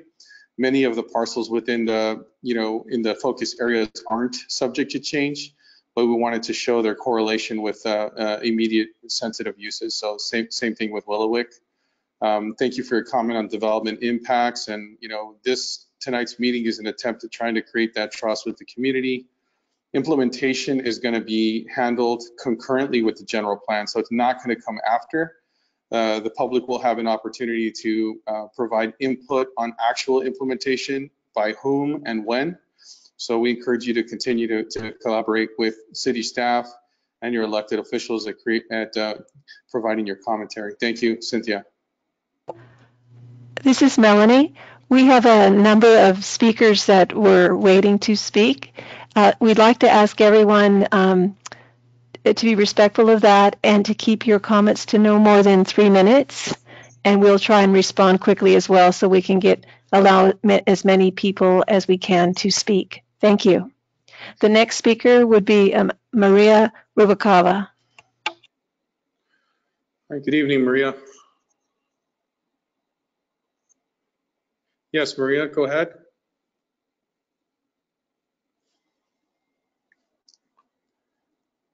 Maria, we can't hear you. If you might be muted.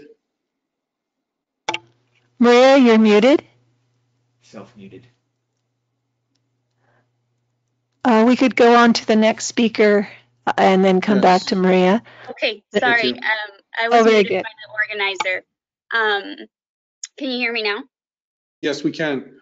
Hi, Okay. good evening, Maria. Thank you all so much for the presentation and for taking the time on a Friday evening to present this to us. Really appreciate it. Just had a few comments. I agree with a lot of the previous comments that have been made in regards to just how fast this whole process feels, and how, given with COVID, even aside from COVID, it felt very fast. But given COVID, you can't really have this be counted. So just to everybody who's out in the audience right now, I do want to encourage you all to do make those concerns, raise them to City Council, as at the end of the day, they are the ones that are going to decide if we go ahead and implement that this year, or until if we can hold off until next year. And then just in regards to the plan, I do see a lot of the high rise, the one next to Buffalo Wild Winds really scared me, just because it seems very much not aligned with what the layout of the city seems right now.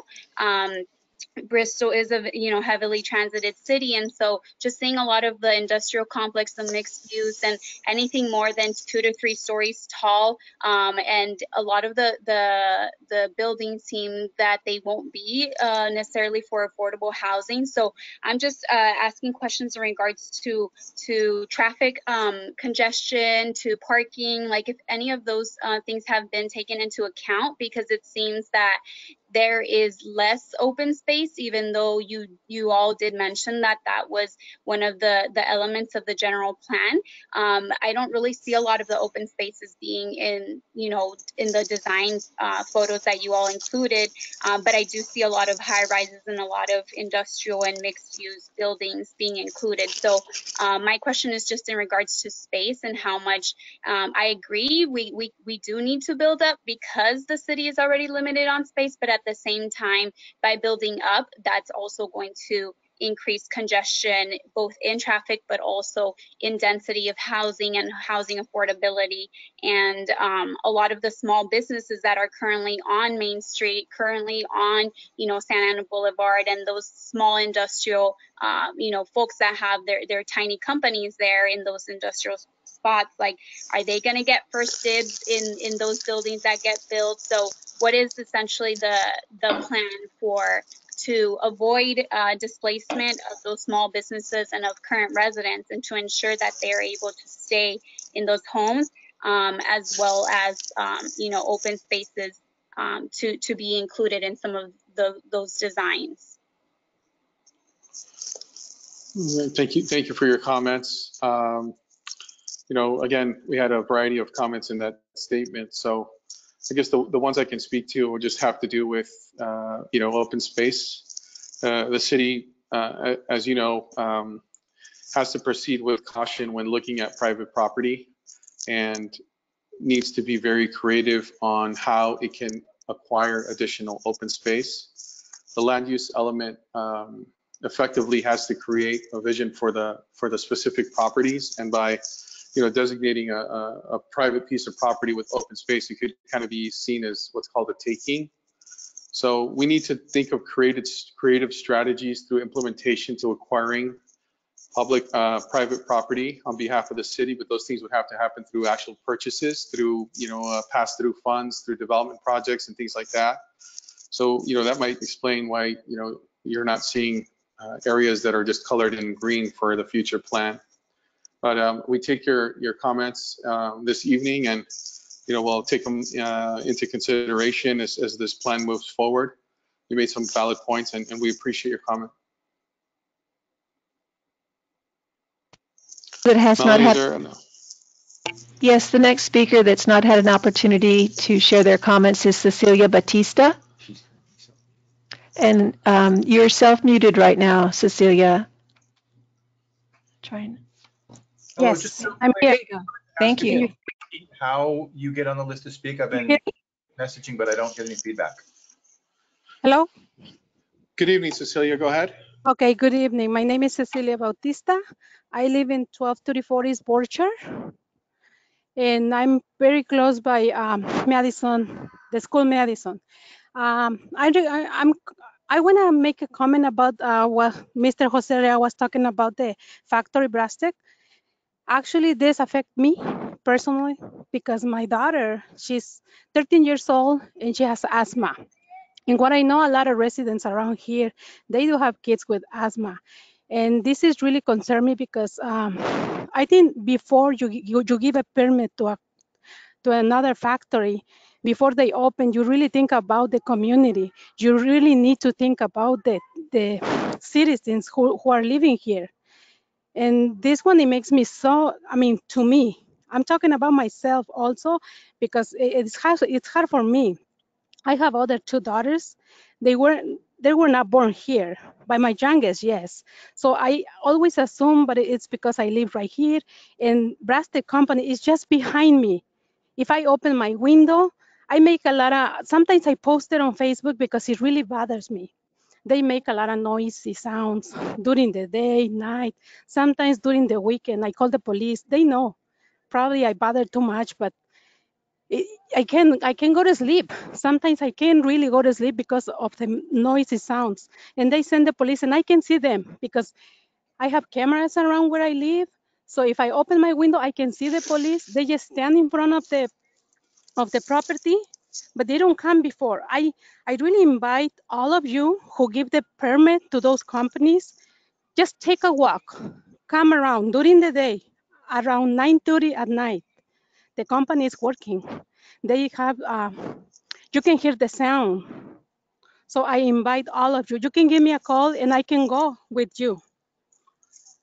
So please, I want you to really think about the kids. I want you to really think about that. We have a couple schools around. We have Century. I have a daughter at Century 2. We have Kennedy, and we have also Madison. So please consider before you give a permit. That's what I want to say. And the other thing is about the company, the Brastic. I know that they say that there are regulations about the quality of the air, but I ask you, who really takes care of that? Is that true? What are they doing over there? They're really doing what they're supposed to be doing, or it's just like, oh yeah, they're doing their work, but who's checking on that? So please, we need results on that. Thank you. Thank you for your comment, Cecilia. Do we have, I just kind of want to maybe address the comment related to the uses. As I mentioned, this general plan is kind of like turning a ship, if you will. It takes a little bit of time to establish the goals and policies to get us home on actual zoning standards that will help us get to the results, which is what everybody wants immediate answers to. There are some strategic things we can do with our zoning ordinance, potentially with operational standards, for example, to ramp up some standards for those existing operators. Our goal is to try to control some of that through the zoning ordinance, but also to try to prevent future uses, you know, as like the ones that you're mentioning, to create, you know, undue harm to our residents. So I appreciate your comments this evening. Vernie, there are a number of other callers. I'm going to list off the name of the next four just so they know they're in the queue. The next speaker will be Janelle Hardy, and then Ivan Enrique, Juan Gonzalez, and Leonel Flores. So the next one would be Janelle Hardy. Thank you, Melanie. Can you tell me more or less how many speakers we have lined up, just to give the public an idea? We have, beyond the four that I mentioned, we have about 5 more. Okay. Janelle, good evening. Go ahead. Hello, Vernie. I'm just looking at the land use focus areas, specifically Hettinger Park. My name is Janelle Hardy. I live in Hettinger Park neighborhood I've been here over 30 years. I live in the historic Haven House. So this slide that shows the land use focus areas for South Main, the yellow area that sort of seems to consume in Hettinger Park, South Broadway and South Sycamore.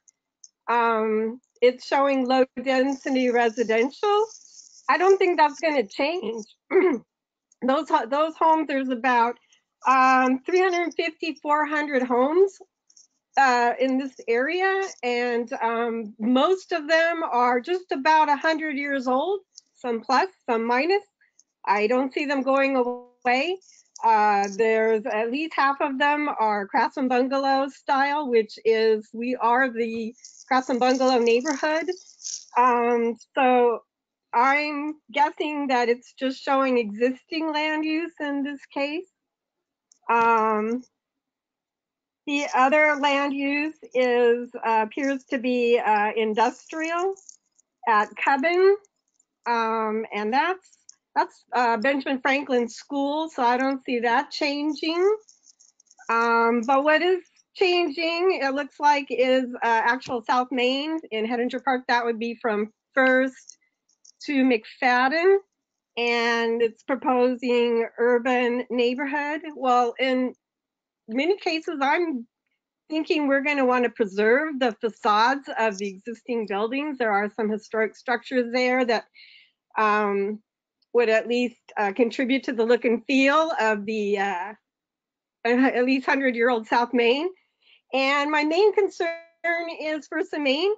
You referred to an architectural study that, when presented to South Main residents, did not get popular support. We do not want to see the United Auto Building, which is now known as Original Mike's. We do not want to lose that historical asset, and I believe now there's some teeth that will prevent that from happening. So can you address what, how we can make sure that what we saw proposed at Yes. First and Main and the demise of Original Mike's, really the United Auto Building? Can you address that, please? Sure. Janelle, thank you for your contributions with the Henninger Park neighborhood. Your first comment is absolutely correct. The areas that are identified as low density residential are not intended to change, much like Ms. Guerra's comment earlier about Willowick. There's no delta on the low density residential portion of South Main. There is some provision for additional urban neighborhood along the edge of the commercial uses. And thank you for your comment about the potential to preserve those commercial storefronts. We're looking for ways to increase potentially some mixed use housing options with, in some cases, keeping those storefronts that are largely at the property lines intact. And so I know the study that you mentioned, Gensler, had some wild illustrations, but any future public realm plan would be brought before the community. So that's not what is getting adopted here this evening. So hopefully that helps to answer your question. There's a couple other two comments you made. One was related to industrial flex. That would be solely limited to south of Warner Avenue. And the other color, which I kind of tend to agree with you, is pretty close. It's kind of a light blue. Those are institutional uses. So those should be intended to be blue to reflect the schools that exist there today. The next speaker would be Mr. Enrique. Ivan Enrique. Hi, go ahead, Enrique. Oh, this is Ivan. Is it the same caller, Melanie? This is Ivan Enriquez. Okay. Yes, Ivan, go ahead, please. Good evening, Ivan. So, good evening. So I was the chair of the Youth Commission in 2015, and I've worked jobs at UPS and in Grubhub here in the city of Santa Ana. And one of the areas that I'm most concerned about is actually the west section of right here, West Santa Ana Boulevard in the focus area. Okay. The reason why I'm concerned is because for the light rail system, for the streetcar system that's going to be put in, for that stop, it's not on both sides of the street. And if you look at the proportion of that stop in that focus area with the entire city, people that travel south on Fairview to get to that station, for someone like myself, I live north of that station. It's relatively easy for me to hop on the streetcar and go downtown Santa Ana. My concern is that people have to cross the street when you are going north, like let's say on the bus, or if let's say you need to drop someone off at that station, or if they just get dropped off, that they have to cross the street. And if it gets busy, my concern is that that's going to conflict with the auto traffic there, which is definitely going to be backing up because of the station that's there. And I don't really see like anything really mentioned about that. I know I've brought up in the past with OCTA about this issue about where the station is only on one side of the street, and it's easy for residents like myself who live north of the station to hop on there. But for a majority of our residents who live south of the station, they have to cross the street. The year that I was the chair of the youth commission, a young person, a youth, died every single week in the month of July because of a hit and run incident. So that's the reason why I bring that up. So it's very important for me that narratives like that are included in documents like this. For the area that's next to the station, that's urban designation, the highlighted purple. It's not even on the chart for the page on 48. So it's not part of the color scheme that's there. So I just wanted to highlight that. So just small things like that matter. I know it's on the west end, but just like an example of that, because on every single stop east, I believe they have another couple stations where it's on both sides of the street to accommodate pedestrians or people on bicycles. So I just wanted to mention that. Ivan, thank you for your comments and for your contributions with the Youth Commission. As I mentioned, this land use plan focuses on the private property, and so your comments are very valid. And certainly, when it comes to the issues of lives taken because of public safety concerns, we have a few elements that are intended to address that type of detail. And once the plans are released next week, I hope that you take the time to take a look at our circulation element, and there should be other elements there, safety and public safety as well, public services that hope to address some of these concerns. We will take your comments and make sure that we look closely at them. We appreciate your time. The next speaker would be Juan Gonzalez, if you can undo your mic. Yes, hello, this is Juan Gonzalez. I'm born and raised Santanero, and I'm currently in Memorial Park neighborhood. And my question actually builds on something that I've been hearing a lot this evening, and it's with regards to the development projects that were proposed with regards to the land use focus areas. Specifically, the question is, how has equity, and even more specifically, racial and socioeconomic equity been really centered in these plans? And the reason that I ask this is that I think, experience has shown both in this city, in the county, in the state, even at the national level, is that, a lot of times these development projects, they have good in mind. They obviously want to help the community, but a lot of times it really just creates this domino effect where, long time, especially low income residents are priced out, and a lot of times the developments that are planned are just not made for them. They're just not culturally compatible. They're not economically compatible. And so I'm just curious to hear how you're really going to make sure that these development projects don't do more harm than good and really center the low income Latino residents that, oftentimes live around these areas. Thanks. Juan, thank you for your comments. In terms of the types and variety of housing that would be available to our residents, and speaks to some of the prior callers' anti-displacement strategies and looking at creative ways to increase affordability through,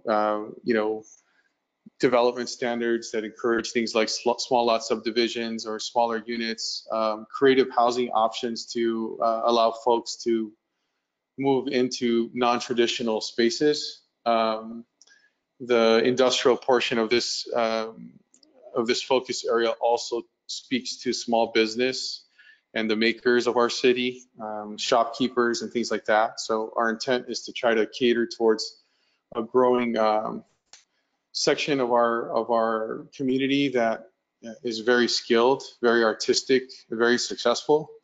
There's no really land use that fits that classification. So that was our attempt at creating this flex space. There's no perfect answer to your question, to be honest. As the projects move through the system, I encourage you to continue to speak for the topic that you rose here today.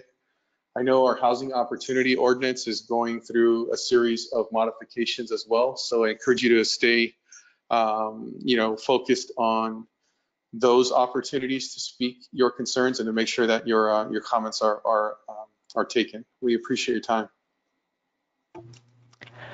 Rennie, we have 9 speakers that would still like to speak, and it is, of course, 8 o'clock. The next one would be Lionel Flores. Hello. Hi. Good evening, Lionel. Thank you for your presentation the other night at Henninger Park. I listened to it. It was great. So I'm anxious to hear what you have to say tonight.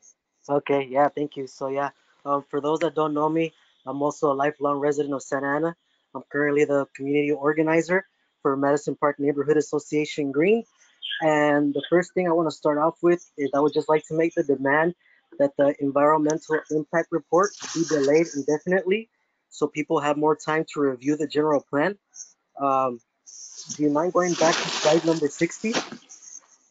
Sure, Scott, can we get slide 60? 16 or 60? 60. 60, okay. The reason I say that it should be delayed is because once this environmental impact report period is over, which is 45 days, then the general plan will go to vote to the city council. So basically, they're giving us 45 days to decide, to give input and decide what we want to see change without even having seen the general plan. You mentioned a lot about how you've been working on this since 2016, how there's the general plan framework and things like that, but the framework is not the general plan. You could have, let's put it an example of a pizza. You could have the dough, you could have the sauce, you could have the ingredients, but it's not a pizza until it's out there and it's made.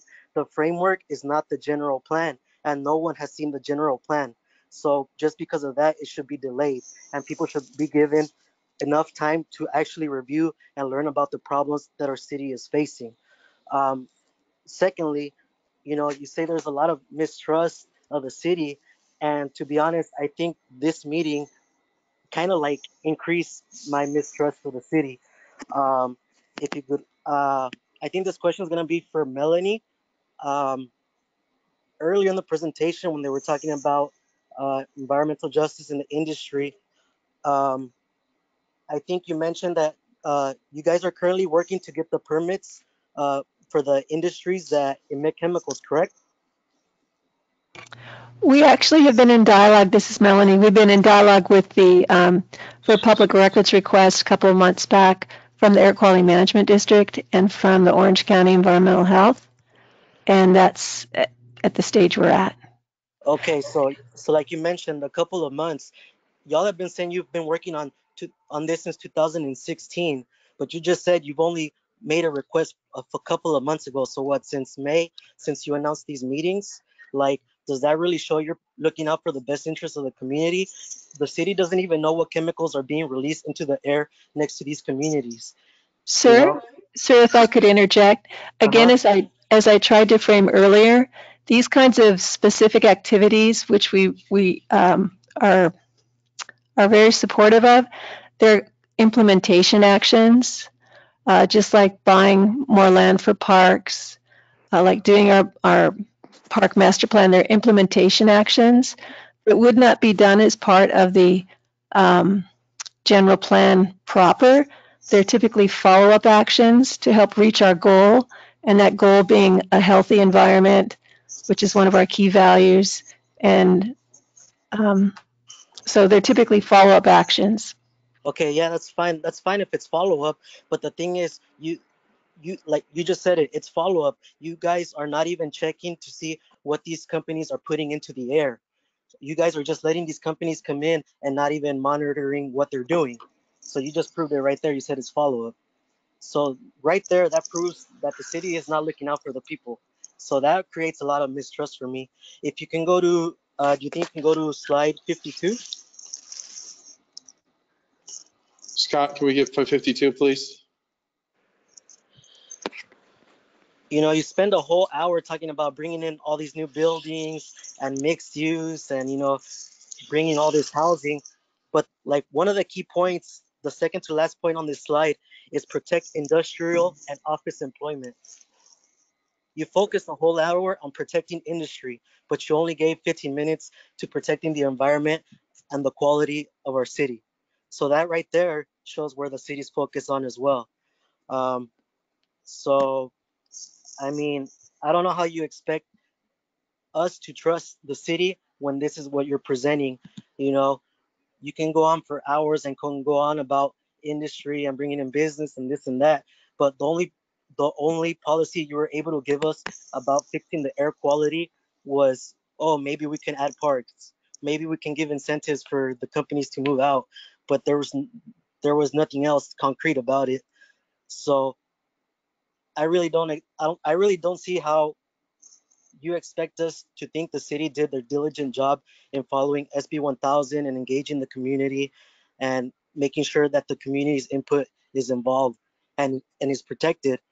And I just want to end with, you're trying to bring in all this housing, all this mixed use, all these developments for people to live in, but we have the worst air quality, not in the county, but in the state. We're in the top 90%, okay? And you want to bring more people into Santa Ana? Santa Ana is already overcrowded. That should be a crime against humanity because we're breathing polluted air. So that's why I'm demanding that the environmental impact report be delayed indefinitely until the general plan is out and the citizens are given sufficient time to review it and provide their input. So that'll be my final comment. Thank you for your comments, Lionel. Thank you. Next speaker, Melanie, please. Elizabeth Medina Munoz. Hi, good evening, Elizabeth. Hi, good evening. My name is Elizabeth, and I'm just here to talk about like how I'm part of the Quad Committee of MP and Green, and I also want to just talk about like how you guys in the beginning were talking about how you guys are planning putting all these industries here in Santa Ana and developing like all these housings for like different sections of the affected areas.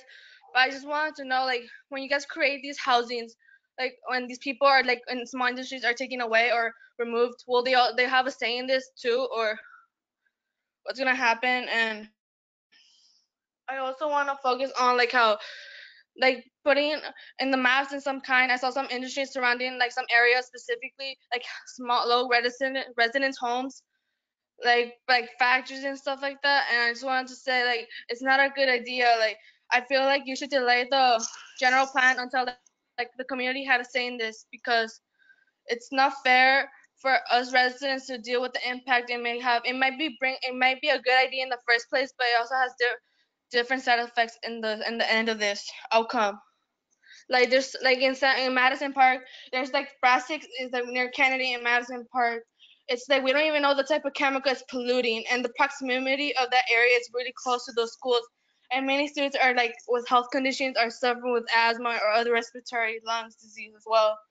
And like how Lona said in the beginning, like you guys are trying to show like capitalism, tourism to try to bring in like to promote our city, but Santa Ana is populated with thousands of residents here. Like we need to focus on like fixing these issues first, economically and physically here, where we're facing for a long time now first. And when we're resolved with this, then we can move on with economic or like tourism. But right now we need to focus on these general ideas that could affect us. Elizabeth, thank you for your comments. The next speaker would be Catherine Cox. Hi, good evening, Catherine. Hello. Hi, yes, my comment is not for me. It's actually for someone who was unable to make a comment because of the lack of language access on this platform that I mentioned before. So I'm going to read it in Spanish and then translate it in English. Soy Alicia Salgado, pertenezco a Neighborhood Association Madison Park. Hay mucha contaminación existente en nuestra comunidad de las 42 fábricas cerca de nuestros hogares y las escuelas de nuestros hijos. Demandamos que sea ley donde especifique una distancia grande para establecer fábricas que emitan contaminación tóxica cerca de escuelas o departamentos. Demandamos una junta para cada comunidad que tiene problemas como los de la nuestra, para que escuchen nuestras preocupaciones y los tomen en cuenta en la elaboración de justicia ambiental en el plan general. My name is Alicia Salgado. I'm a member of Madison Park Neighborhood Association.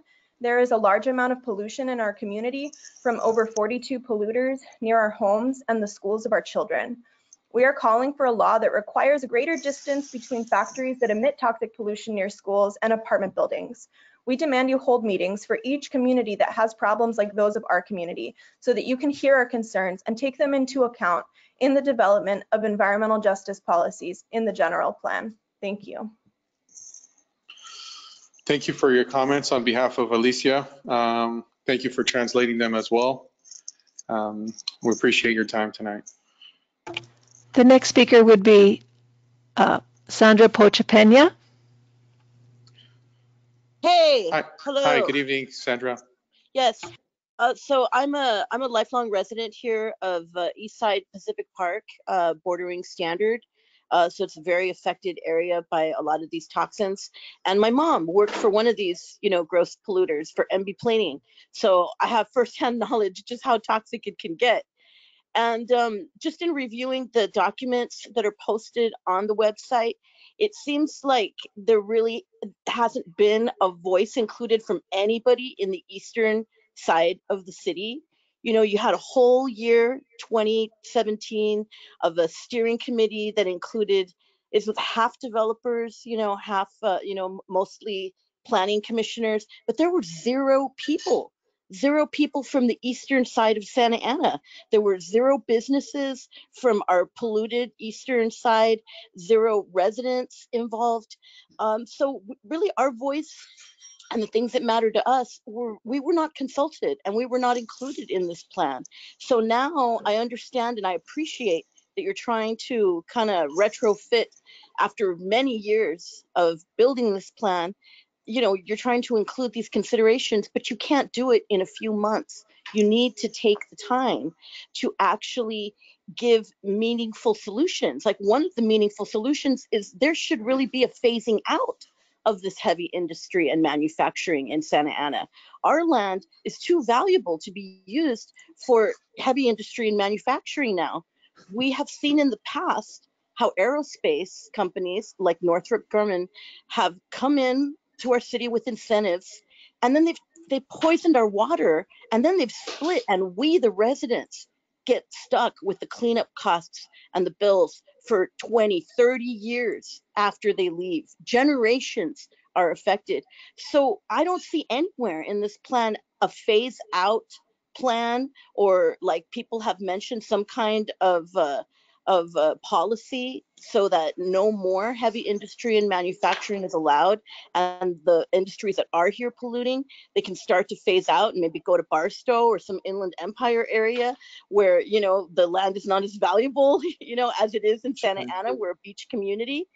So we need to listen to our residents because we're a growing city and we can't have cancer clusters all over Minnie Street and all over these areas. It's a liability. It's not right. And to not have our voice included. So I ask that the general plan update be postponed until next year. We're in a major health pandemic right now. So we really need to proceed forward correctly and with caution and thoughtfully, because every decision, everything that's laid out in this plan is going to affect all of us for 20, 30 years. Thank you for your comments. I appreciate your perspective and taking the time to speak with us. I just want to clarify, looking back at our outreach back in 2016, I do see that we were out in Ward 1 on Thursday, March 24th at 6 p.m. Madison Elementary School. My notes here show that 14 folks were in attendance where we launched the initial outreach listening phase of the general plan. So I appreciate your comments, and if there is an opportunity to provide further information to your ward and area, we'd be happy to do that. So thank you for your time tonight. The next speaker would be Maria de la Angeles Diaz.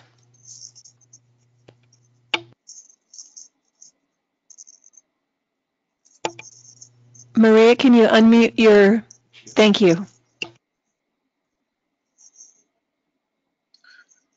Hi, Maria.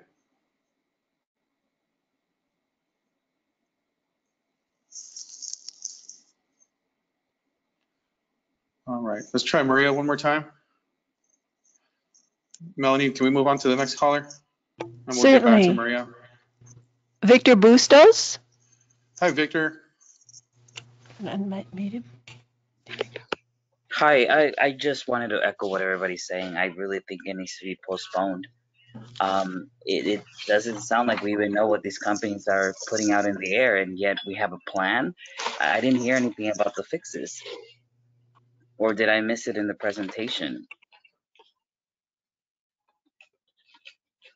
Does that conclude your question, Victor? Yeah, that was a question. All right, thank you for your question. As I mentioned, what we've tried to do tonight is provide some overview on some potential policies and implementation. It's not an exhaustive list of all the policies and goals, which are going to be posted here as soon as this week on our city's website. Implementation is the most important part, in my opinion, of showing how our goals and policies are going to be accountable. And so I encourage you to continue interacting with our process through the future hearing process there, Victor. Thank you. Our Is next Maria caller, back with us? Maria Diaz.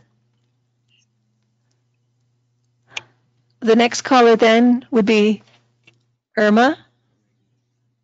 Hi, good evening, Irma.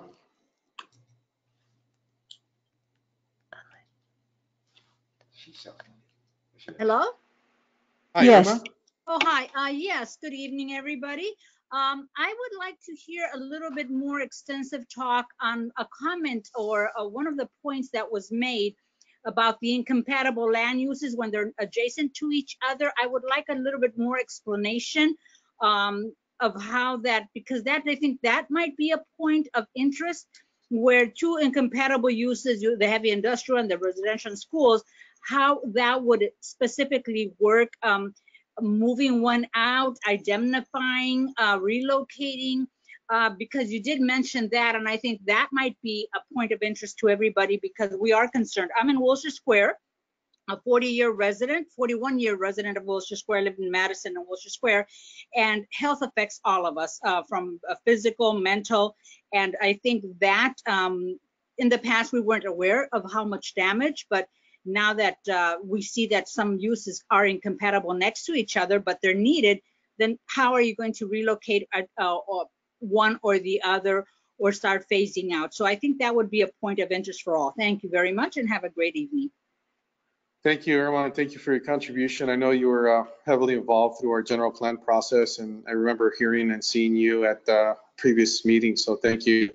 On the topic of compatibility, there continues to be some uses that create hazardous situations between, specifically between residential and industrial uses, as some callers kind of mentioned this evening. I mentioned through the general plan process, some tools through future land use changes. So land use is kind of like the city's guide for future zones that could exist within a property. Once we establish a specific land use, then we have to locate appropriate zoning to coincide with that land use. In this case, what we're doing with the general plan is twofold. First off, we're looking at areas where we could modify the standard industrial land use designation and substitute it for one that's cleaner, which is the flex industrial in this case. So that's what's being done on the land use plan for the general plan. We also looked at some potential implementation strategies, such as amortization of existing uses, which means giving operators X amount of time to relocate to facilities that are outside of these areas.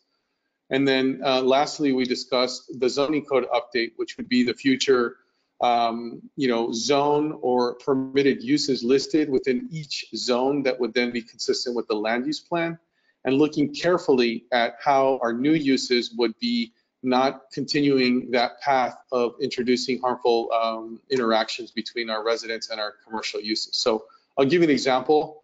Hog slaughtering and processing was once allowed in the city in like the 40s and 50s in our zoning code.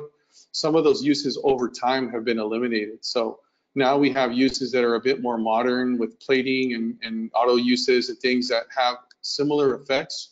So this is the time to revisit those incompatible uses and address them through the zoning code update. Thank you for your time. We have 7 speakers remaining. The one that has not had an opportunity to speak thus far is Victor Payan. Victor, good evening.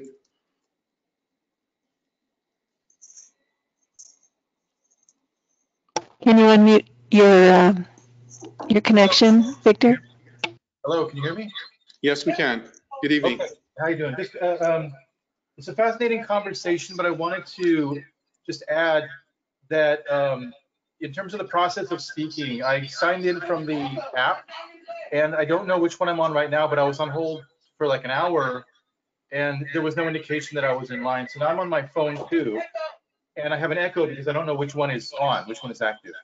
But what I wanted to say was that I agree with the majority of the folks on the call here that you should extend the time of the plan sessions, because there is a lot of input that's lacking, and that it seems the committee was not representative of residents who are expressing their concerns. And these are folks that have invested in the city, their lives, their dreams, and their needs need to be represented. I attended several of the South Main meetings, and it was clear that they did not want to be an extension of the downtown. They wanted to have their own identity and history celebrated and have a resident-focused commercial and cultural district.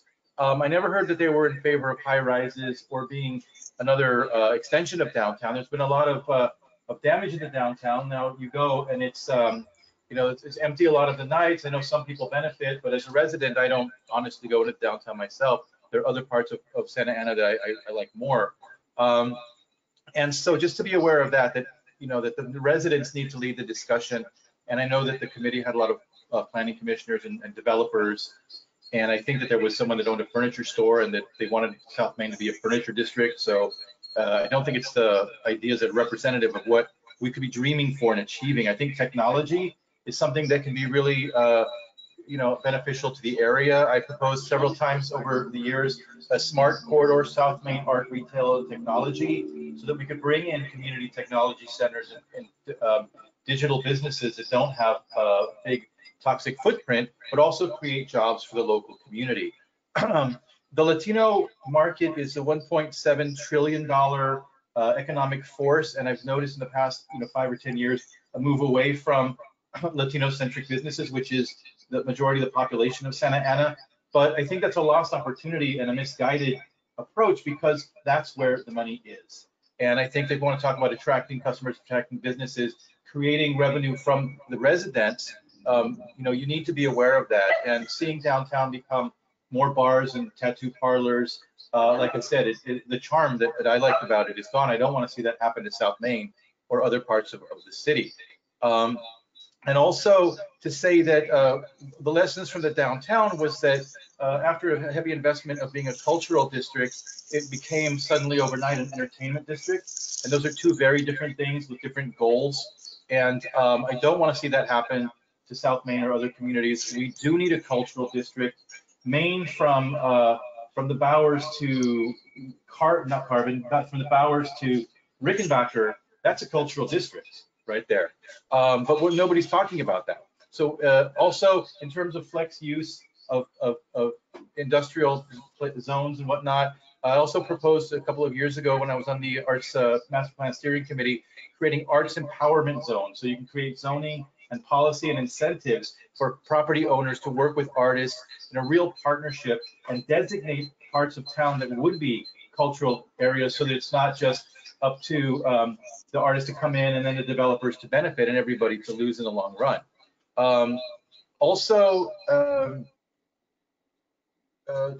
Yeah, I don't think we need more luxury developments.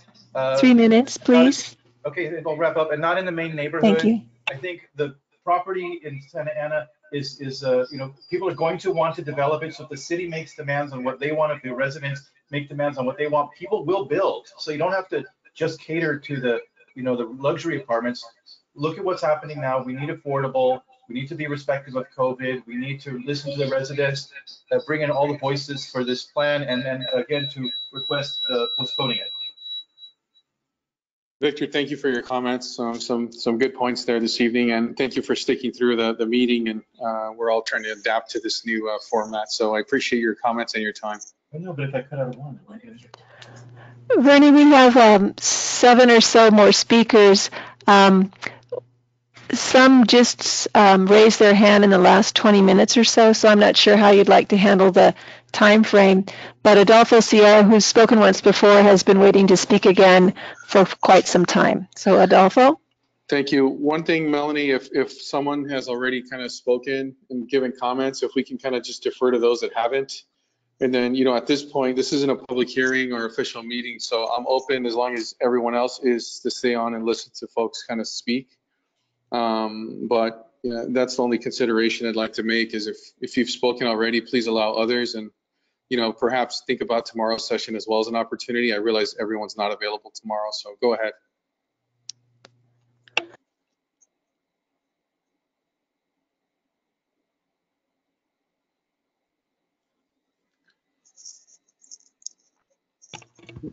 Who's our next speaker? Annette Martinez would be someone that has recently raised their hand. Annette, are you there? Yes, can you hear me? Yes, I can. Good evening. Good evening. Hello, my name is Annette Martinez. I am 16 years old and I have lived in Santa Ana for most of my time here. Currently, I am a member of the Quad Committee and have been over for a year. The Quad Committee is where we discuss the problems in our committee and how we can help and also learn and acknowledge the rights the whole committee has. What I'm here to talk about is about the Santa Ana General Plan and my request for more time to be taken and not be finalized yet. The reason why I request more time is because those who actually live within the community and are being affected by the final plan are not being heard of. There has been no consideration of the voices of the community's residents themselves. My question is, how are you going to finalize the plan without actually living within the community and not knowing how everyone is being affected individually? As you can see, schools from preschools, elementaries, intermediates, and high schools are extremely close to these factories that contaminate the air with unknown chemicals. Not only schools are being close to these factories, but also buildings of apartments where a large quantity of families are living are being littered right next to these factories. A home is considered a safe place for many, but again, how is that possible with many factories contaminating the air and causing health and other problems to families? Also, the community, if it's being informed, it's either being informed too late to even have a say in whatever decision there has to be taken, or it's either being informed in another language that they do not speak or can read.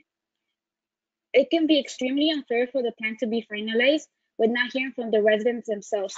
Also, from the general plan and the sites that you have presented, there has been a say of building these new luxury homes or all these buildings when actually there has no necessity since Santa Ana itself has to be like fixed. The homeless problem is still out there. Why not fix that first, then go on? But then again, there's many problems and that should be fixed first, then going on. Thank you for your time. Thank you very much for your time and for sticking with us this evening. And you know, you have some very valid points. As you know, the general plan is a pretty complex document that covers many subjects. So it's tough to it's a tough nut to crack and try to resolve, you know, all of the city's current issues and future issues. So you can imagine what we're trying to do is try to plan for a city's future and at the same time try to address some issues for today. So I appreciate your time. I think we have Adolfo on the line now.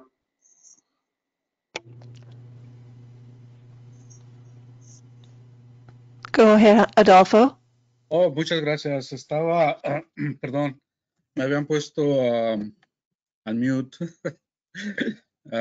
Una de las preguntas que tengo, e inclusive lo voy a subir inclusive en las redes sociales. Primero que nada, una de ellas es, y Margarita ya me contestó en un correo electrónico, es ¿cuánto dinero generan las industrias que están establecidas en Santa Ana y que contaminan? ¿Cuánto de este dinero contribuyen ellos al presupuesto anual para saber cuál es el costo-beneficio, como se le llama en inglés, en economía, benefit cost, y saber si realmente las ocupamos aquí en la ciudad? Y si no, creo que la ciudad debería empezar a cerrarlas definitivamente. La segunda es, ¿por qué no en este tipo de reuniones tenemos a las personas que toman las decisiones y que crean, en este caso, las pólizas y procedimientos, como le decimos aquí en inglés, policies and procedures, para que nos estén escuchando directamente. Me estoy refiriendo al concilio de la ciudad, que eso incluye al alcalde, y también a la manager de la ciudad y al abogado de la ciudad. Y inclusive al director ejecutivo de planeación y construcción, que es el señor, no sé si es arquitecto o ingeniero, no sé qué sea, Min Tai, que inclusive hace rato mencioné acerca de enviar la información, me imagino que él es vietnamís, a su comunidad. Entonces, creo que es demasiado importante que ellos directamente escuchen de nosotros, no a través de ustedes, algunos de los empleados de la ciudad que inclusive por mi experiencia por muchos años han servido de filtro para que la información no llegue hacia ellos e inclusive son mal informados, inclusive a veces los oficiales electos de la ciudad. Entonces, esas son mis dos preguntas. Ojalá mañana, sábado, pudieran por ahí, me imagino que sí deben tener algunos datos, porque deben tener los datos para saber cuánto dinero traen estas industrias contaminantes a la ciudad. Y si no, pues para deshacernos de ellas, porque inclusive económicamente no servirían de nada. Y por el otro lado, que nos escuchen directamente a nuestros oficiales electos y empleados, voy a decir empleados, porque así se dice staff en español. Y sigo hablando en español porque quiero dirigirme a la gran mayoría de la gente que no tiene una voz en la ciudad y que debería... We're at the 3-minute mark, sir. Gracias. Pero espero esas respuestas mañana, respuestas a esas dos preguntas. Gracias. Les agradezco que me hayan dado el tiempo. Gracias, Adolfo. Si gusta, como habla inglés, si gusta decirlo en inglés, pero nada más los dos puntos, por favor.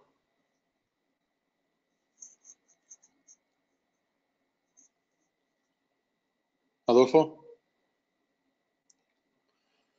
All right, Adolfo seems to have left us, but just so I can summarize, he had questions as to the economic benefits of changing the industrial uses to an other use and what long-term economic benefits industrial and commercial uses have on the city's overall budget.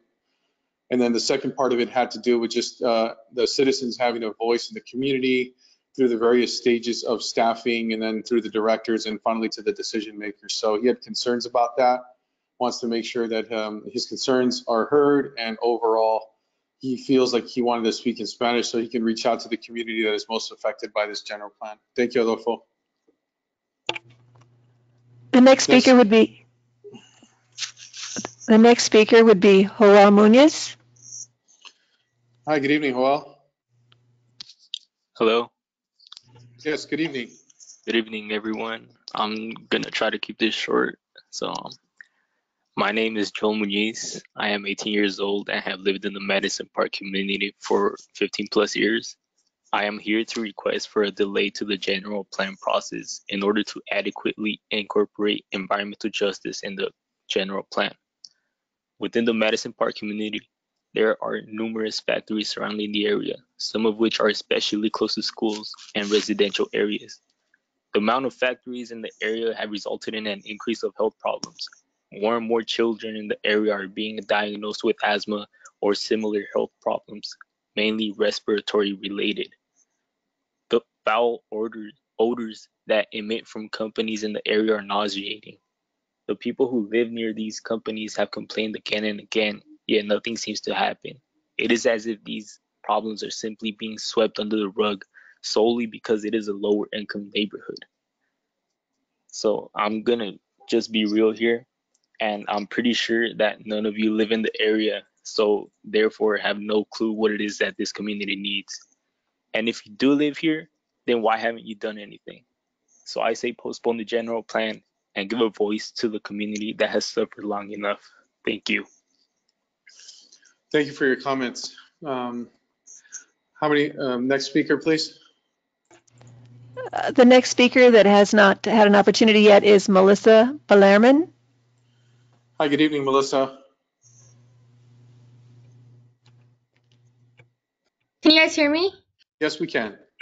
Go ahead. Okay, perfect. So I just would like to echo what everybody else was saying about the general plan prolonging it. I also think it's a necessity to do more outreach on it. I personally found out about the general plan meeting today. So I think that's a necessity.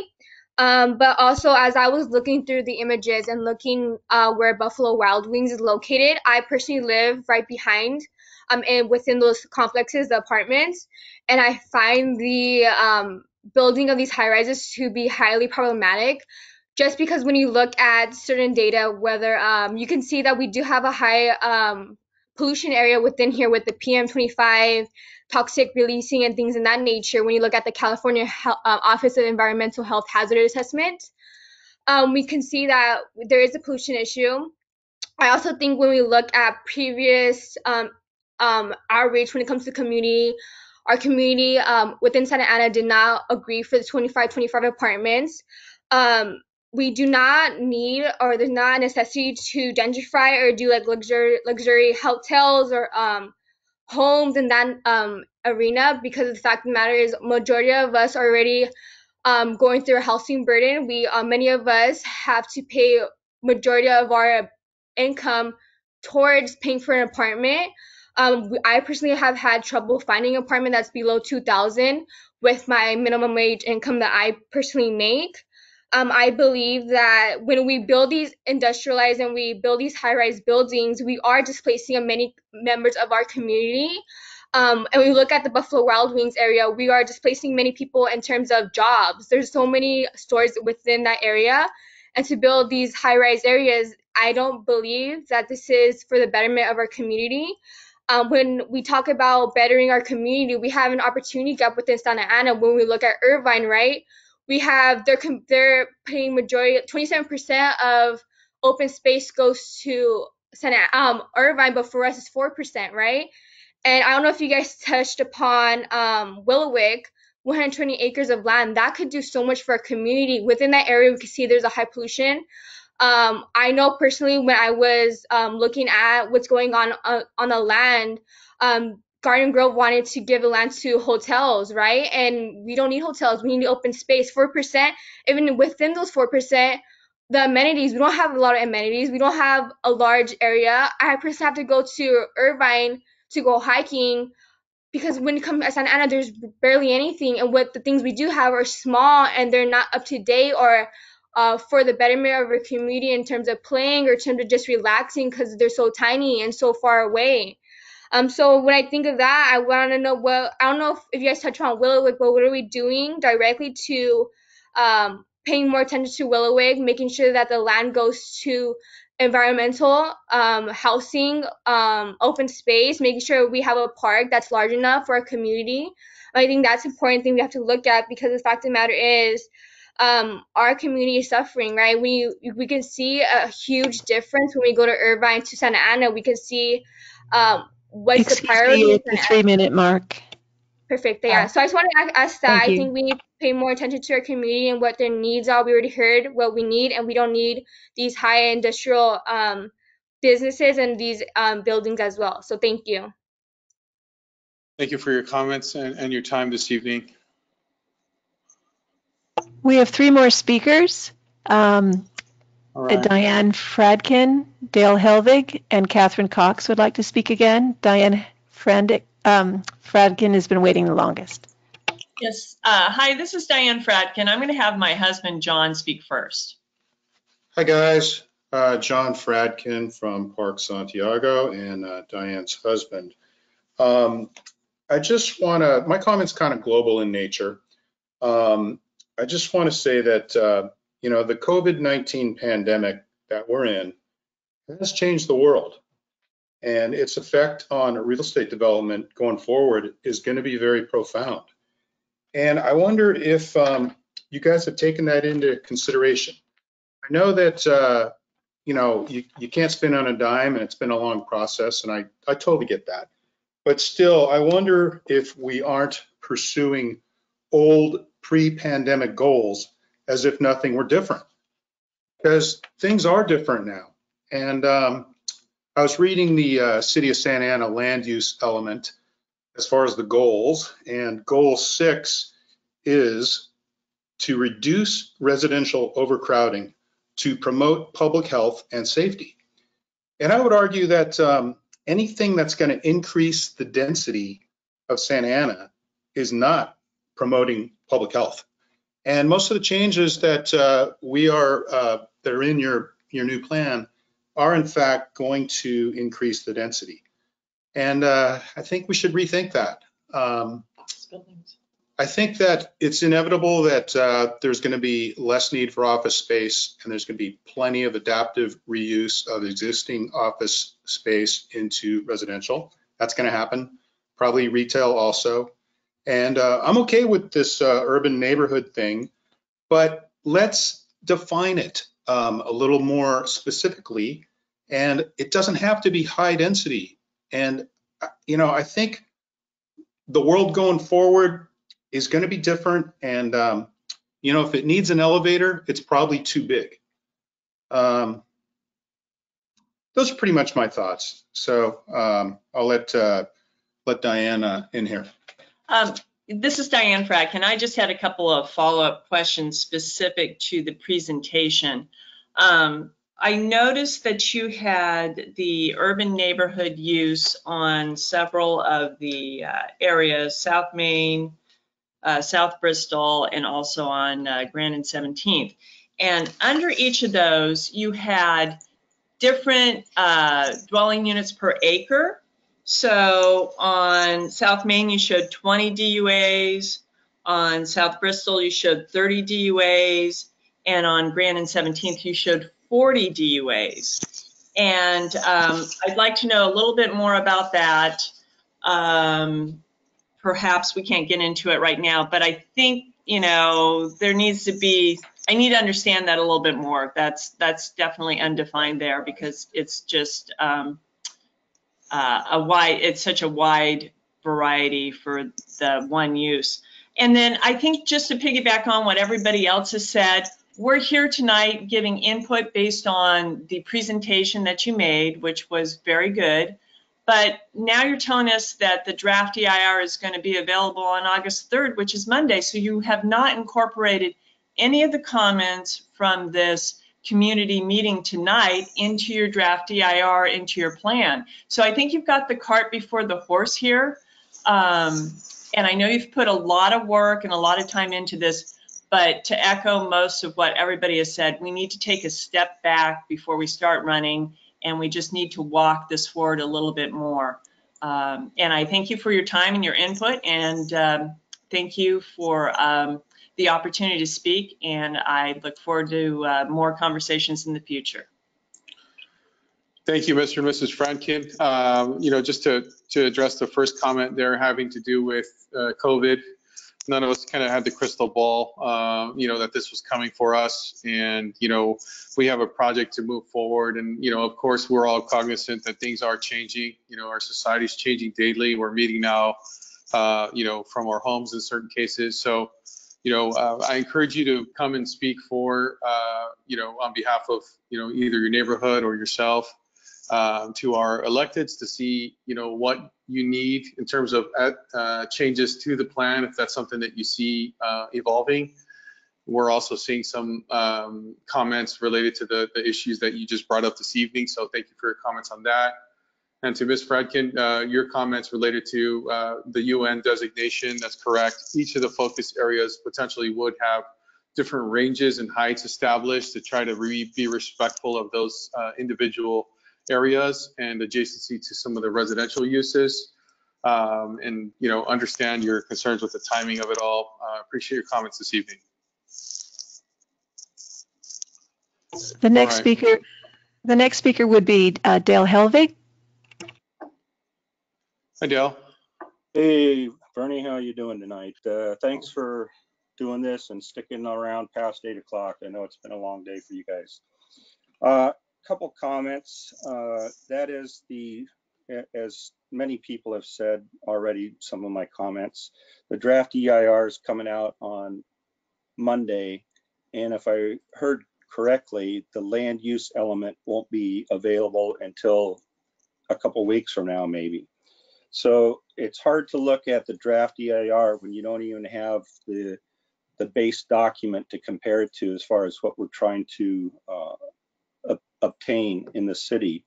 Now it says, you know, we have a shared vision for Santa Ana, but I don't know what that shared vision is because, again, the draft of the general plan is not available for us.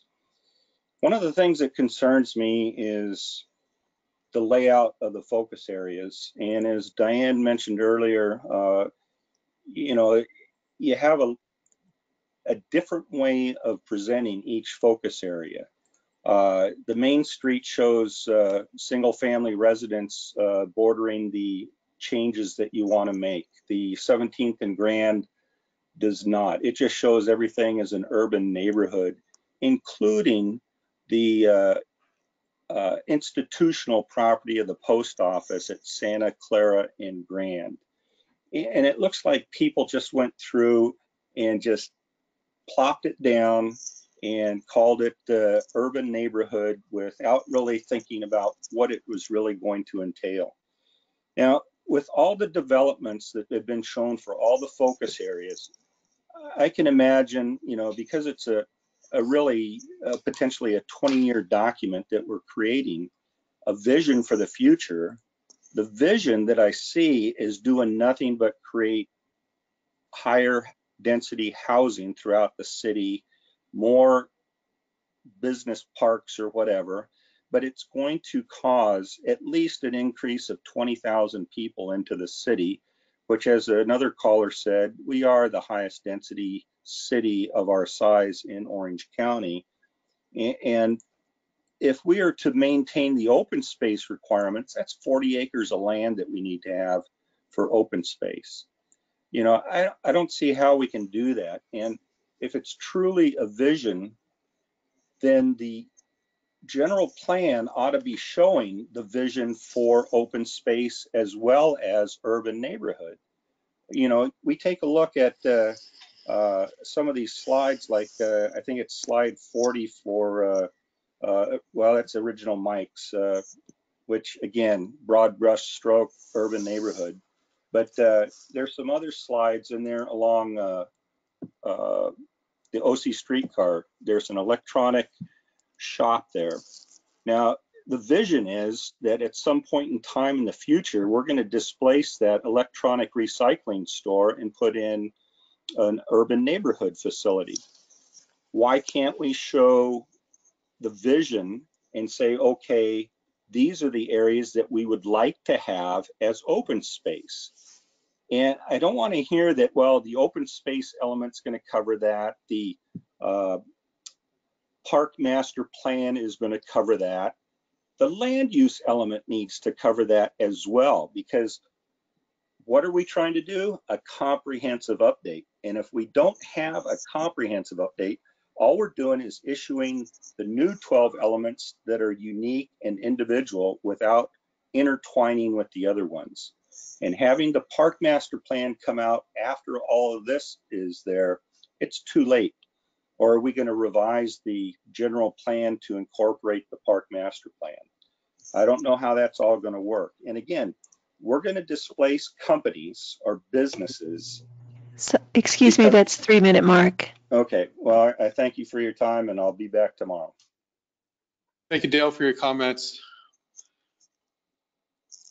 We're going to get through the remainder of the comments here. The last of the 3 speakers that I mentioned earlier is Catherine Cox. Catherine, good evening again. Hi. I'm reading a comment from Maria de Los Angeles Diaz, whose name has been called a few times but wasn't able to respond because the non-English speakers are listening on a separate platform from the main meeting. So I'll read in Spanish and then in English. Mi nombre es Ángeles Díaz. Soy parte del Grupo Cual y parte de la comunidad de Madison Park.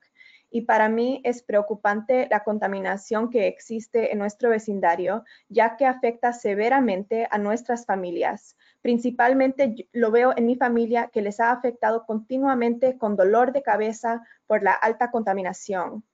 Asimismo, existe aquí un alto índice de asma a diferencia de otros lugares, y estoy aquí para exigir que se tome más tiempo para implementar adecuadamente medidas de justicia ambiental y que tomen en cuenta nuestra voz, porque merecemos ser incluidos, porque formamos parte de la comunidad de Madison Park.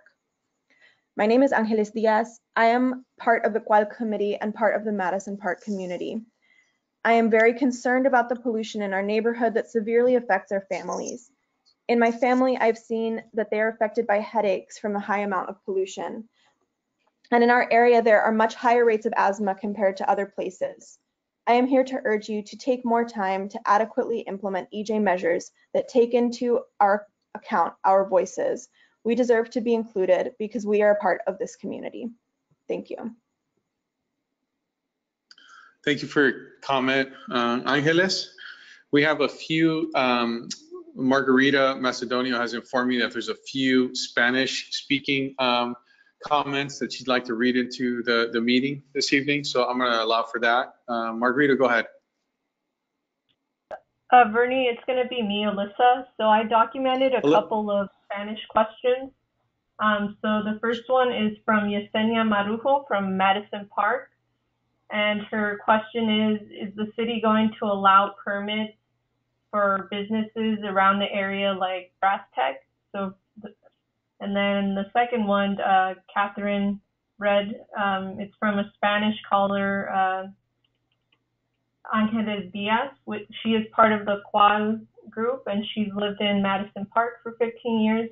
She's worried about the contamination her family is affected by.